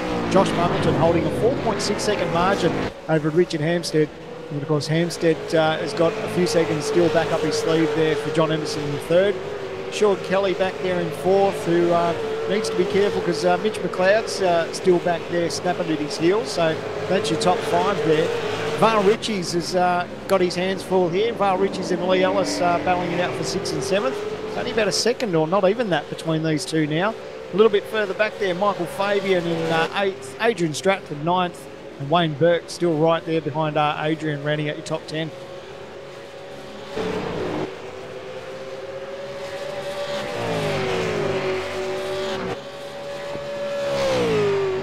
So getting down into the final stages of this race, we're going to be coming to 10 laps to go this time round.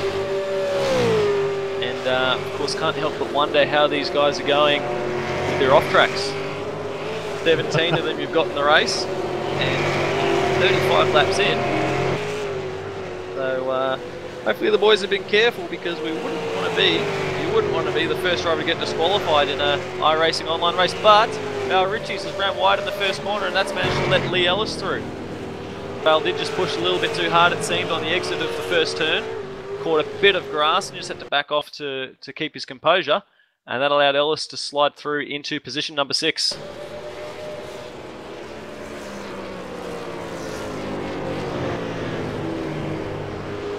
Bring this up on the race recall replay.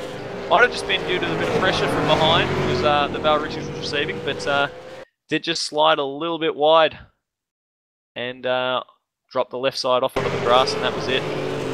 So Ellis through into position 6. He'll get the head down and try and press on, build a bit of a gap.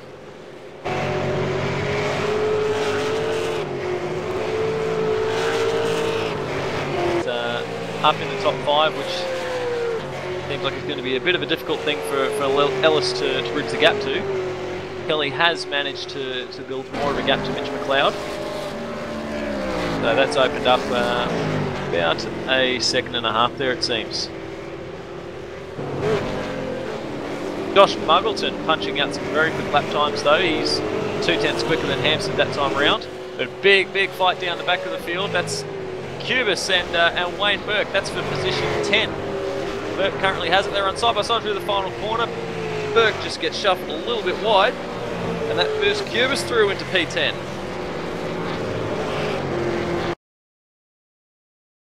Really want to see that again, because I think Cubis might have made a bit of a mistake at the chicane, and that's just mixed things up big time for them. He had a big go at Wayne Burke and just overshot, which then made it all a bit of an exciting moment down into the final turn. And that's managed to bring Marlon McMullen up into play. It doesn't take much here. You just got to get side by side for a little bit. You lose so much time, and that just brings the next driver up into it. And Burke's close enough that he's going to have a good draft down into the final chicane. And we've got 9 laps to go. Just want to follow this one for a little bit and see how that develops. Oh, Cubis, big slide. He's locked the rears a little bit going into the chicane. Gets big time sideways, cooked the rear tyres up a little bit. And Burke's going to put big pressure on him. You can't really make a move down into the final corner. Or at least you don't want to, but once again, that's going to bring Marlon McMullen even closer to this little battle. Cubis sideways again. Those tyres are definitely feeling it. Locking the rears up, not going to help anytime. And Marlon McMullen now all over the back of Wayne Burke now too. So this is very quickly become a 3-car battle. We'll give Bo Cubis a little bit of breathing room, but it's not what Wayne Burke wants to see. He wants to make it past that altitude right Falcon and quickly skip away as best he can.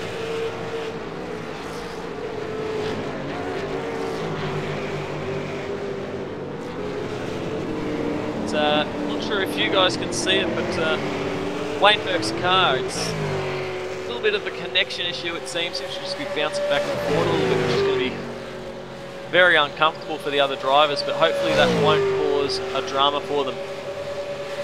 So heading down this long back straight, Burke tucked into the draft, but not close enough to make a move.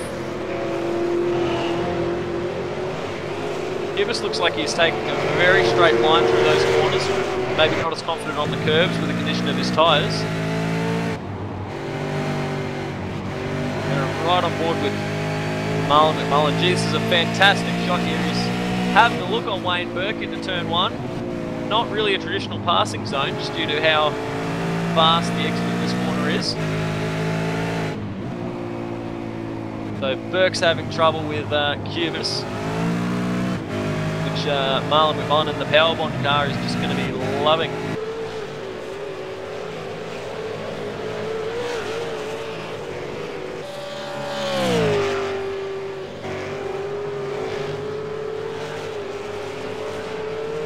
Just touching on some developments up at the front. Don Emerson in 3rd place has found Sean Kelly getting a little bit closer. The gap's now closed to within 4 seconds, just on 3.7. So Kelly's been making ground. He's about 0.3 quicker the last time by, actually making him the fastest driver on the track. He's the only driver in the 21s that time round, the 21.9. And still back for the lead.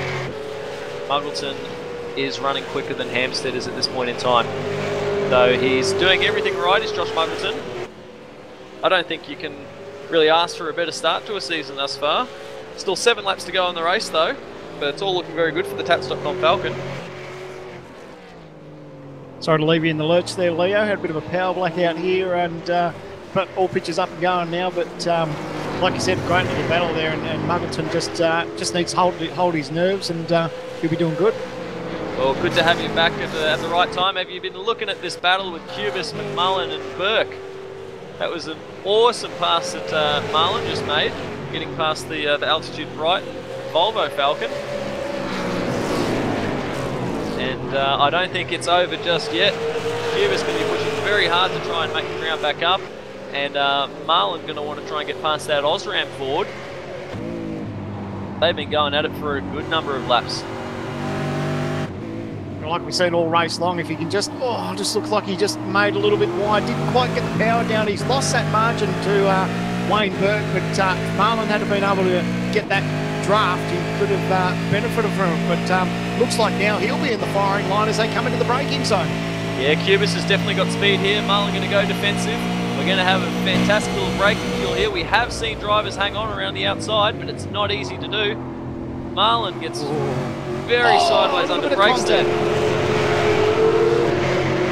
Back of these cars moving around all over the place. Marlon runs defensive once more, and this is going to give Cubis a fantastic run onto the straight. You don't want to go side by side into turn 1. Marlon just backs out of it. Has he got the job done? No, Marlon's still there. No. Looking under, a little bit of contact there. That'll push him wide. Cubis, they're still going to be side by side as they come into the S's. No one wants to give an inch up on the curves, but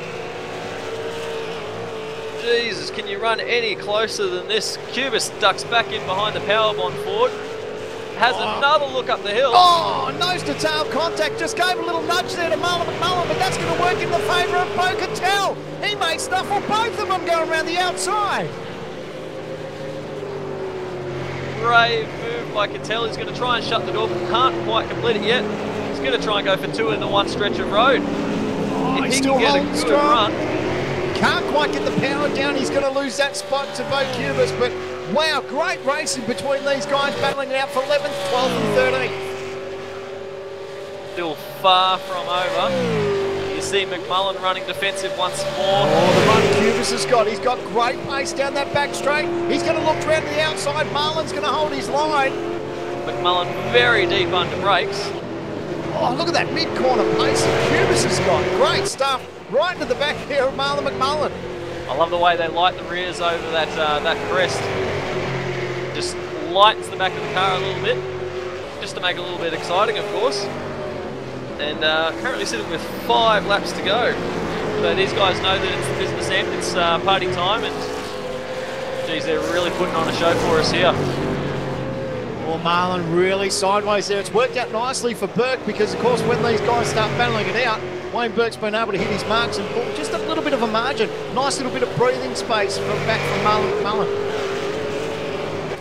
Marlon using a lot of curve there. Bo Cubis using even more curve, so getting right up on the wheel and using all of the road and then some just to try and make up any little bit of time that they can.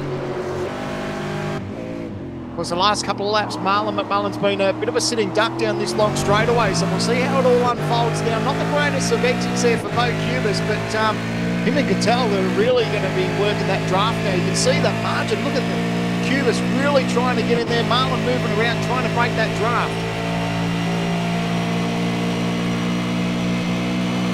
Coming into the braking zone, he thinks about looking around the outside. He knows that hasn't worked the last couple of times. These guys really moving around on old tyres now. And a little bit of contact there, nose to tail between Marlon McMullen and Bo Cubas. Cubas thinks about it, look to the inside, thinks better of it though. Needs to get a nice run out of this turn. Can't quite get the power down, a little bit sideways as they come onto the front straight. But a great little battle between him and Marlon McMullen. Whoa, we're seeing lots of wiggles from all of these guys. Cubas got sideways under brakes, Cattell behind. Almost mimic the exact same move.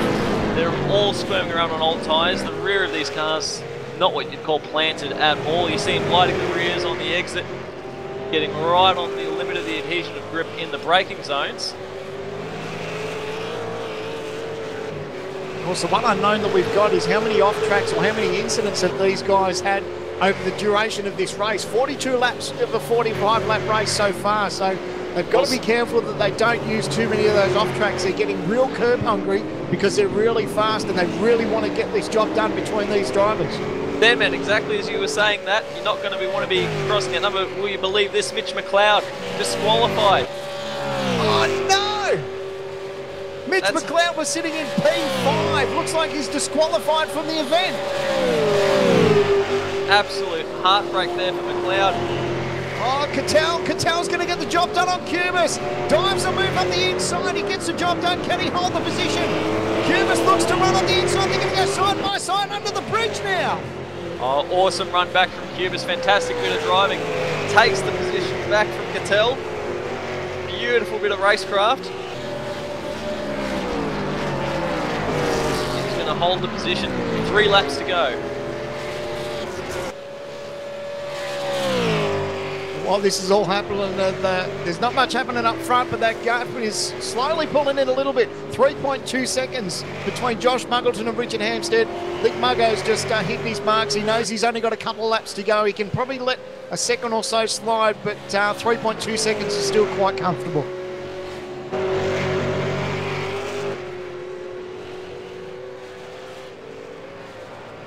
Also checking out the battle between John Emerson and Sean Kelly. That's got about 3 seconds between these guys, but they are on lap 44 or 45, so 2 laps to go in this race.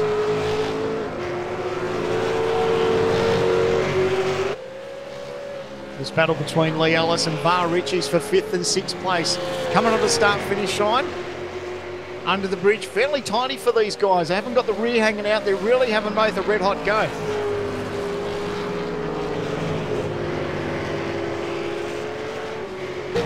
I think Lee's really benefiting from that late pit stop. He had the fresher tyres of the two.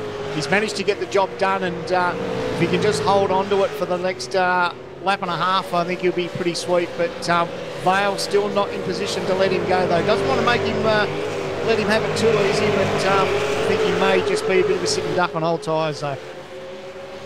Yeah, he's done well up to this point as well, Richie's.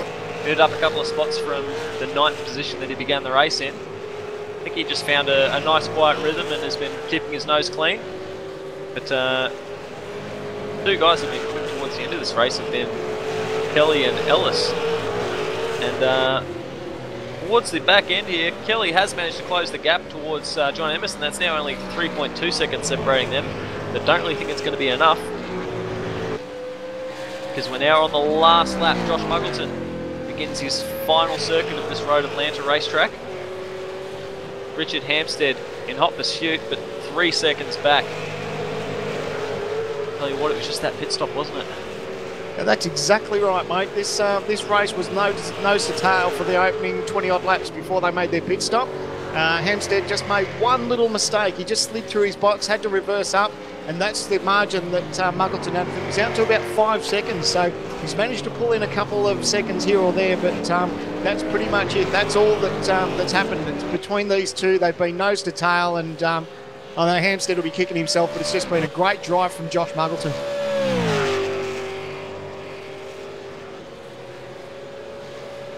Muggleton's only got a couple of turns to go. He's had a brilliant start to this season, of course. Last season he topped it off with a championship win. We head to round 1. He gets the win at Okayama with, obviously interesting circumstances. We head to Oran Park for round 2. He wins that, and now we head for round 3 at Road Atlanta, and he comes off the final turn. He makes it 3 from 3. A great start for season 4 for Josh Muggleton. Oh, big moment there for Richard Hampstead as he comes to the line there. A nice little wiggle there coming onto the straight. Yeah, getting a bit excited was Richard Hampstead. Still got to be happy with the second place, but no doubt we'll be ruining what could have been. But the fight's not over yet for position 5. Woody Ellis has it. Val Ritchie's putting big pressure on, but Ellis going to hold on, cross the line to position 5. Great job between them. Of course, Michael Fabian will come across. Oh, looks like we've had a bit of a moment back there under the bridge. Who was that? Mate Lurinsky. Lurinsky, he was just running his own race, but unfortunate end there for him. Stratford rounds out running in position 8 there. Whoa, what happened there? Wayne Burke ran out of fuel before the line. Oh, now we're going to check to see if he actually lost that spot to... No, he was able to hold on for, looks like he held position 9, and Marlon McMullen rounded out the top 10. Heart and mouth stuff there for Wayne Burke. So we'll quickly run through the order. What a great race here at Road Atlanta. Josh Muggleton taking the win over Richard Hampstead. John Emerson in 3rd. Sean Kelly in 4th. In 5th, it was Lee Ellis. Great run from him towards the end there on fresh tyres. 6th place, Var Ritchie's in 7th. Michael Fabian. Adrian Stratford in 8th. 9th, Wayne Burke. Heart and mouth moment there, coming to the line, running out of fuel. And Marlon McMullen grabbing 10th. In 11th, it's Bo Cubis, Bo Cattell in 12th. Great little battle there in the dying stages between those three. Tobias Azerni in 13th. Ian Ford in 14th. Michael Schreier in 15th. Tony Ortridge in 16th. Mate Lurinsky in 17th. Mitch McLeod, heartbreak for him, running in the top 5 and gets that disqualification penalty. Finishes in 18th place. Scott Uren in 19th and Dean O'Brien in 20th. In 21st, it's Dylan Goulson in 22nd, Matty Hill in 23rd, James McKnight, Renz Brookman in 24th, and ready at your 25th position is Matthew Barron. So, didn't that have everything, mate? We had all sorts of dramas. Before we cover all the rest of that, we'll head to Reece Gardner, thanks to Astro Gaming headsets. Yeah, guys, I bring you the finishing order in the top 10 for Split 2. First and second, Altitude Brighton Volvo 1-2. They did a synchronized drift across the finishing line. Dale Niche won Split 2. Sanjin Delalich in second place. Dave Oliver finished 3rd. Jared Filsel finished 4th. 5th position in the 20 car was Timothy Hancock. Number 6th, Kurt Stenberg. Number 7th, Richard Alwood. Number 8, Dylan Carroll, who made up a few positions from chasing down Reece Goldfinch for 10th earlier on in the race. 9th for Demidov Motorsports, Nathan Britton. And rounding out your 10, Michael Manley. And I've also just gotten word that down in Split 3, Mr. V8's Online, Jay Kennedy, finished on the podium. He finished in 3rd place. Would you happy you chappy about that? Yeah, bet. Yeah, definitely. He's on the same team as me, so I have a vested interest in how well he does. But anyway. Nice work, Reece. Appreciate your work. Yeah, your work cut out for you. Plenty happening tonight.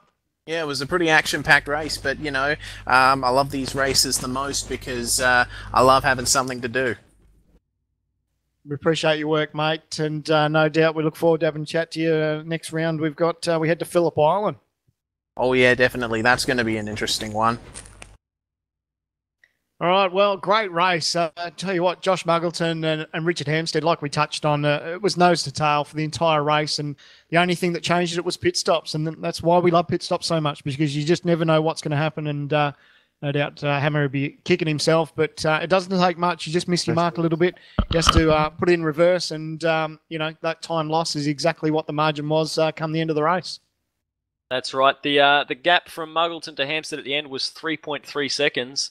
And Hammer lost more time than that in the pits. So that's the game, though. That's how it goes. But didn't this race deliver? Always like coming to Road Atlanta, and it never fails to disappoint.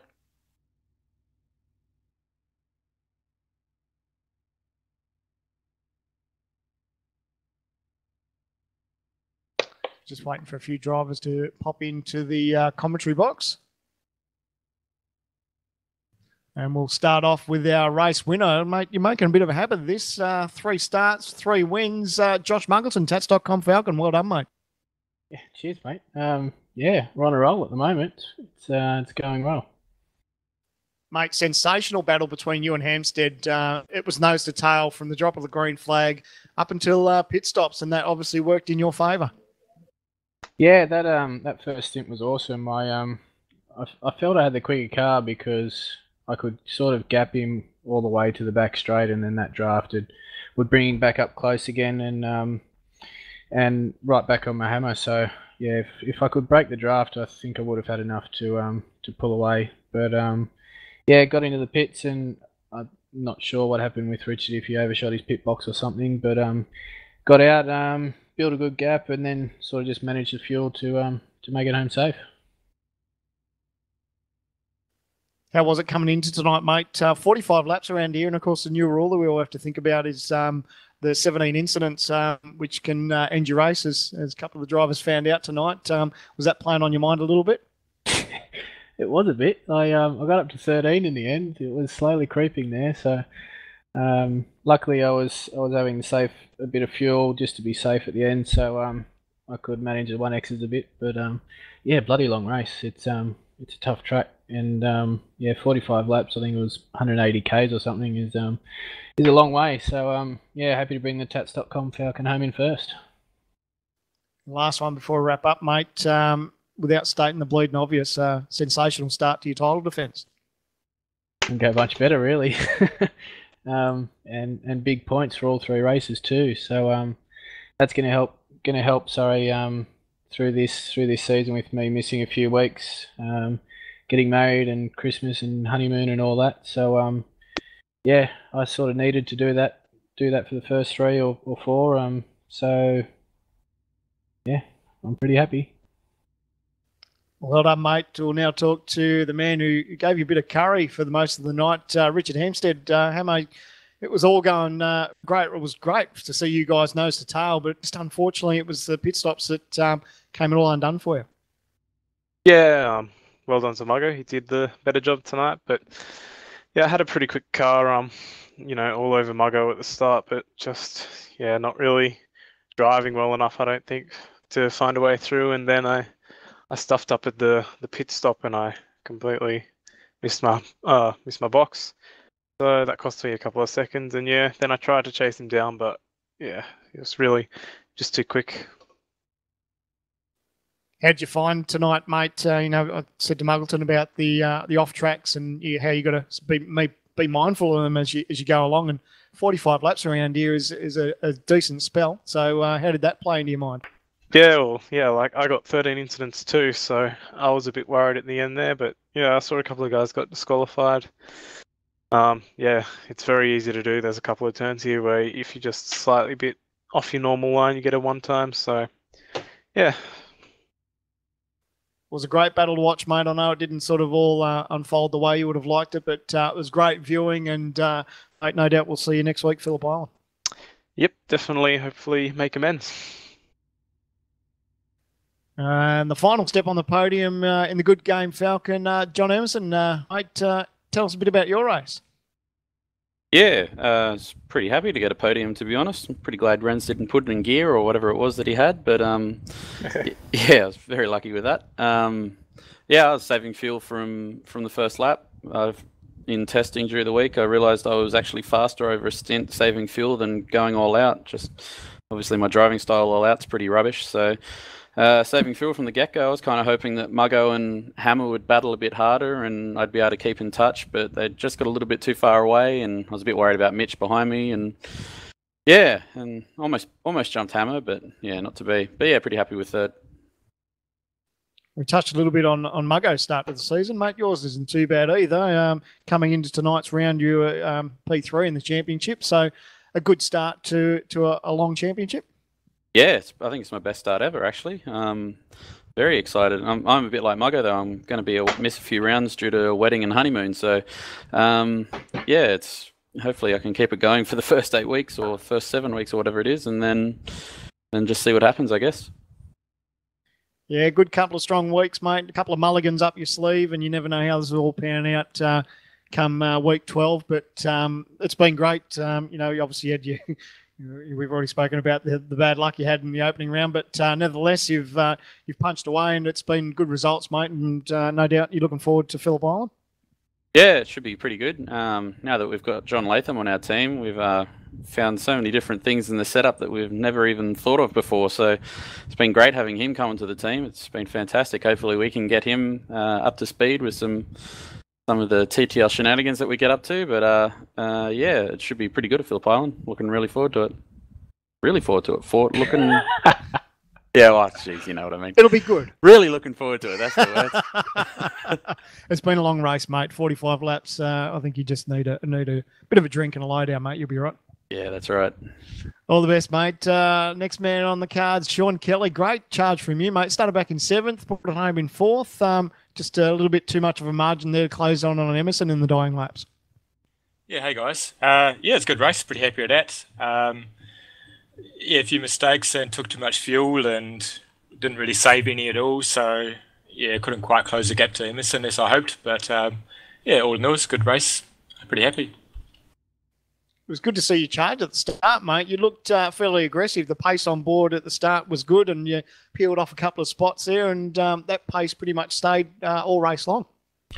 Yeah, they sort of didn't really fight me hard because I had pretty good pace at the start. I was hitting my marks pretty well. Got a few good runs on the back straight. So, yeah, it certainly makes the job easier when you get those early positions. Next time, just have to qualify a bit, I guess. And how you thinking about next week, mate? We head to Phillip Island. It's one of those places you either love it or hate it. And a lot of people love it just because it's one of our home tracks here in Australia. But your thoughts heading to Phillip Island? Yeah, I love Phillip Island. Always seemed to go all right there. And last time round, I decided to start coming out of one of the corners in first gear, which was silly, and I'll try not to make that mistake again and try and be consistent and try and get another top 5. All the best, mate. Appreciate you stopping by, and yeah, we look forward to see how you go at Phillip Island. Cheers. Next man sliding into the commentary box. Had a decent old battle there towards the end there. That was a brilliant race, and between Burt, Cubis and Cattell was Marlon McMullen. Marlon, mate, that was good race, and it was almost braille there between you guys there, nose to tail action. Yeah, it was an awesome battle. I couldn't believe the amount of positions I made up thanks to a few guys getting the DNFs and other things. But you know, at the end of the day, we slowly puddled along, got our way up there, and you know, at the end, I didn't think a top 10 was possible, and slowly powered down that gap with Bowen. I think it was Wayne, and ended up getting onto the tail of them, and it was on from there, wasn't it? It was all Hail Marys, so it was awesome. I was going to touch on that. You beat me to it, mate. Started back in 20th, bringing home for a top 10. I think someone had to tap you on the shoulder at the start of the night and said, would you take that? You'd take it straight away. Well, after the first corner, I'm not sure if you guys saw what happened in the first lap, but it was a bit interesting back there. I went off in the grass. It was like Virginia all over again a couple of seasons ago. Got back onto the track and was all over the shop. Sorry to Wayne. I tried to get it back onto the power, and I hit the curb and went sideways massively. But after that first lap, I had 5 incidents, so we just had to really go out there and just keep on a good behaviour. And next week, Phillip Island, mate. Yeah. After last season, we'll see how we go. I mean, last season wasn't fantastic. I think I got up to 10th and then all of a sudden plummeted back to 20th by the end of the race. So yeah, it's a track I like. It's just results don't really show there for me, unfortunately. All the best, mate. We look forward to having a chat to you then. And of course, the man who was battling out with you is one of the drivers. It was great to watch. Bo Cattell, mate. I don't know, you need new front splitters and bumpers on your car, but it was great racing. Yeah, it was pretty hectic after the first corner. I don't even know what happened. There's just cars everywhere, and luckily the car felt pretty good and just got in a rhythm and tried to keep the incidents down and ended up fighting Marlon and Bo in a great battle at the end. We all seemed to race really clean, probably because of the amount of incidents we all had, but great racing. It was awesome. Certainly a new aspect with iRacing now, just to be mindful of those incidents. You can't be too curb hungry and all the rest of it, but it really does play on your mind a little bit, doesn't it? Yeah, I think it's a good thing. It's a bit tricky, maybe not the number of them, but just this track in particular, there's just I think it was Richard was saying, there's just a few spots where you're yeah, you can get caught out really easily. And what about Phillip Island for you, mate? You looking forward to that one? I am. I just haven't had a lot of practice on it. Since I've sort of been doing the V8s, I don't think there's been a round there, so I really have to get my act together and do a few laps. All the best, mate. We look forward to catching up with you the next week. So plenty of testing, mate, and no doubt you'll sort the car out, and good luck, mate. Thanks, mate. And of course, another one who slipped in the commentary box. Good little charge from Lee Ellis. Started back in 8th, brought it home in 5th, mate. A little bit of a different strategy there to stay out a little bit longer for the fresher tyres towards the end, eh? It's good you guys think like that, but no, I just just kept on going. I probably should have pitted a lap earlier, but I didn't. Took a little bit too much fuel, and yeah, I think I was just lucky enough to get home in time for the race. I think I got home at like 9:16 or something. Well, it does always help to have those fresher tyres towards the end, especially when you've got a couple of battles on your hand. Oh yeah, definitely. Like I'm pulling up to Bale quite a bit, about 3 or 4 tenths a lap, and yeah, that was a good race between me and Bale. I had heaps of fun. So bring on Road Atlanta every week. Screw the other tracks, just Road Atlanta. We're at Phillip Island, mate. Come on, we love Phillip Island. Yeah, no, I'm not a fan of it. I'm just not a fan. I don't know what it is about it. Maybe the whole flowiness to it, but just not a fan of it. But I'll race it anyway, just because I've raced every other week. So plenty of testing, mate. You'll sort it out. It's one thing I'm lacking on testing. Thanks, man. All the best, mate. Let's see who has the commentary box. Tobias Zerny. Tobias, mate, started back in 18th place. Still got a nice little charge there, back up to 13th. Tell us about it. Yeah, interesting charge, especially after lap 1 where I fell back to P20. My start was quite okay, but due to the fact that Renz was parking there, got a little bit messy into turn 1. I was on the very, very outside, touched the grass, made a fantastic drift, catched it, but then someone in front as well. I have to look. I think Scotty Wren got turned, and I had nowhere to go, made the contact. And then the way in second sector through the S's, I was trying to collect myself again to get into my rhythm somehow, and cars were passing me like I was parking. I got contact here, contact there, and yeah, at the end of the lap I was P20. And a little bit so you managed to miss most of the dramas at the first turn? Yeah, I was part of the dramas of the last, but in the end, car felt weird in the first few laps then, but I managed to get a few low 22s with the banded car and managed to get to the pits in lap 25. Showed me 1 minute of optional repairs, didn't do it, and yeah, had a great charge in the end, and maybe a few laps more and I could have closed up to the guys in front. Well, all things considered, mate, you had a good charge, mate, considering all the dramas you had, but nice little charge, and to bring it home 13th, mate, from as far back as you were, and all the dramas you had, I think you did a great job, mate, so well done. Yeah, thanks, guys. Yeah, what else we got here? Oh, Mitch McLeod. Mitch McLeod was having a great old run up in the top 5 there till you had a bit of a drama, mate. Just a little bit of a drama. I'm not quite sure what happened there. I just disappeared. I don't know what happened. Victim of the old number 17? Yeah, I've already been thinking about that, and I reckon there'll be a new livery for my car next week. It's something we didn't really touch on yet, a bit of a change of paint scheme. But anyway, we'll leave that to anyone else who wants to go back and watch the broadcast. But, mate, it was a good run, top 5, and it was just unfortunate circumstances that you got caught out with that the new rule.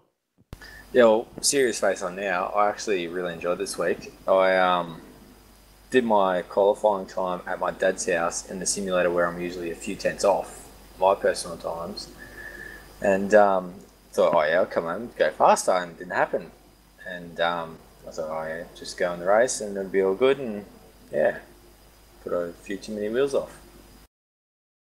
At the end of the day, like I said, you had great pace, and to find that sort of form is pretty good, mate. And to run as strong as you were, it was just a bit of bad luck there, mate. But bring on Phillip Island. How do you think you'll go there? I'll probably blow my engine like I have every other time, but yeah, no, I'm just trying to enjoy the racing, and you know, the competition's that tough at the moment. I'm really enjoying it, so I'd rather enjoy the racing than come last by a mile or first by a mile. So it's really really good at the moment. All the best, mate. We look forward to catching up to you next week, and of course we'll all be having a little bit of a look at this this new paint scheme you may have on offer for us. I'll try and make it good as possible. All the best, mate. Let's see who else has joined us. Ian Ford has slid into the commentary box, mate. Started back in 19th, finished in 14th, but you had yourself you had your hands full there throughout most of the race too. Some great battles. Oh, that's it, buddy. Had a difficult first corner, dodging cars everywhere, and then basically just settled into a pack and tried to work my way through. And teammates were a bit more lucky working their way through, and I didn't get there. How are your thoughts coming into this place? It's one of those places you either love or hate it. It's definitely got a different number of turns as far as undulations and bumps and blind apexes and everything. How did you feel coming into the round? I'm pretty positive around this track. It's nice and fun. I just reckon the FIA need to step in and flatten that last corner because I hate it. It doesn't help when you're trying to save on your 17s. Not really. Ended up with 15 at about lap 15, so 30 laps of conserving. Well, you did a good job, mate. Better than some of the others. Oh, that's it. Tobias came up behind me at one point, and I just waved him through. And I tried chasing him down and stuff, and made a big mistake. So I'm just like, okay, I'll just cruise now. So now we look forward to the island, mate. Does testing start tonight, or you give yourself a couple of days off?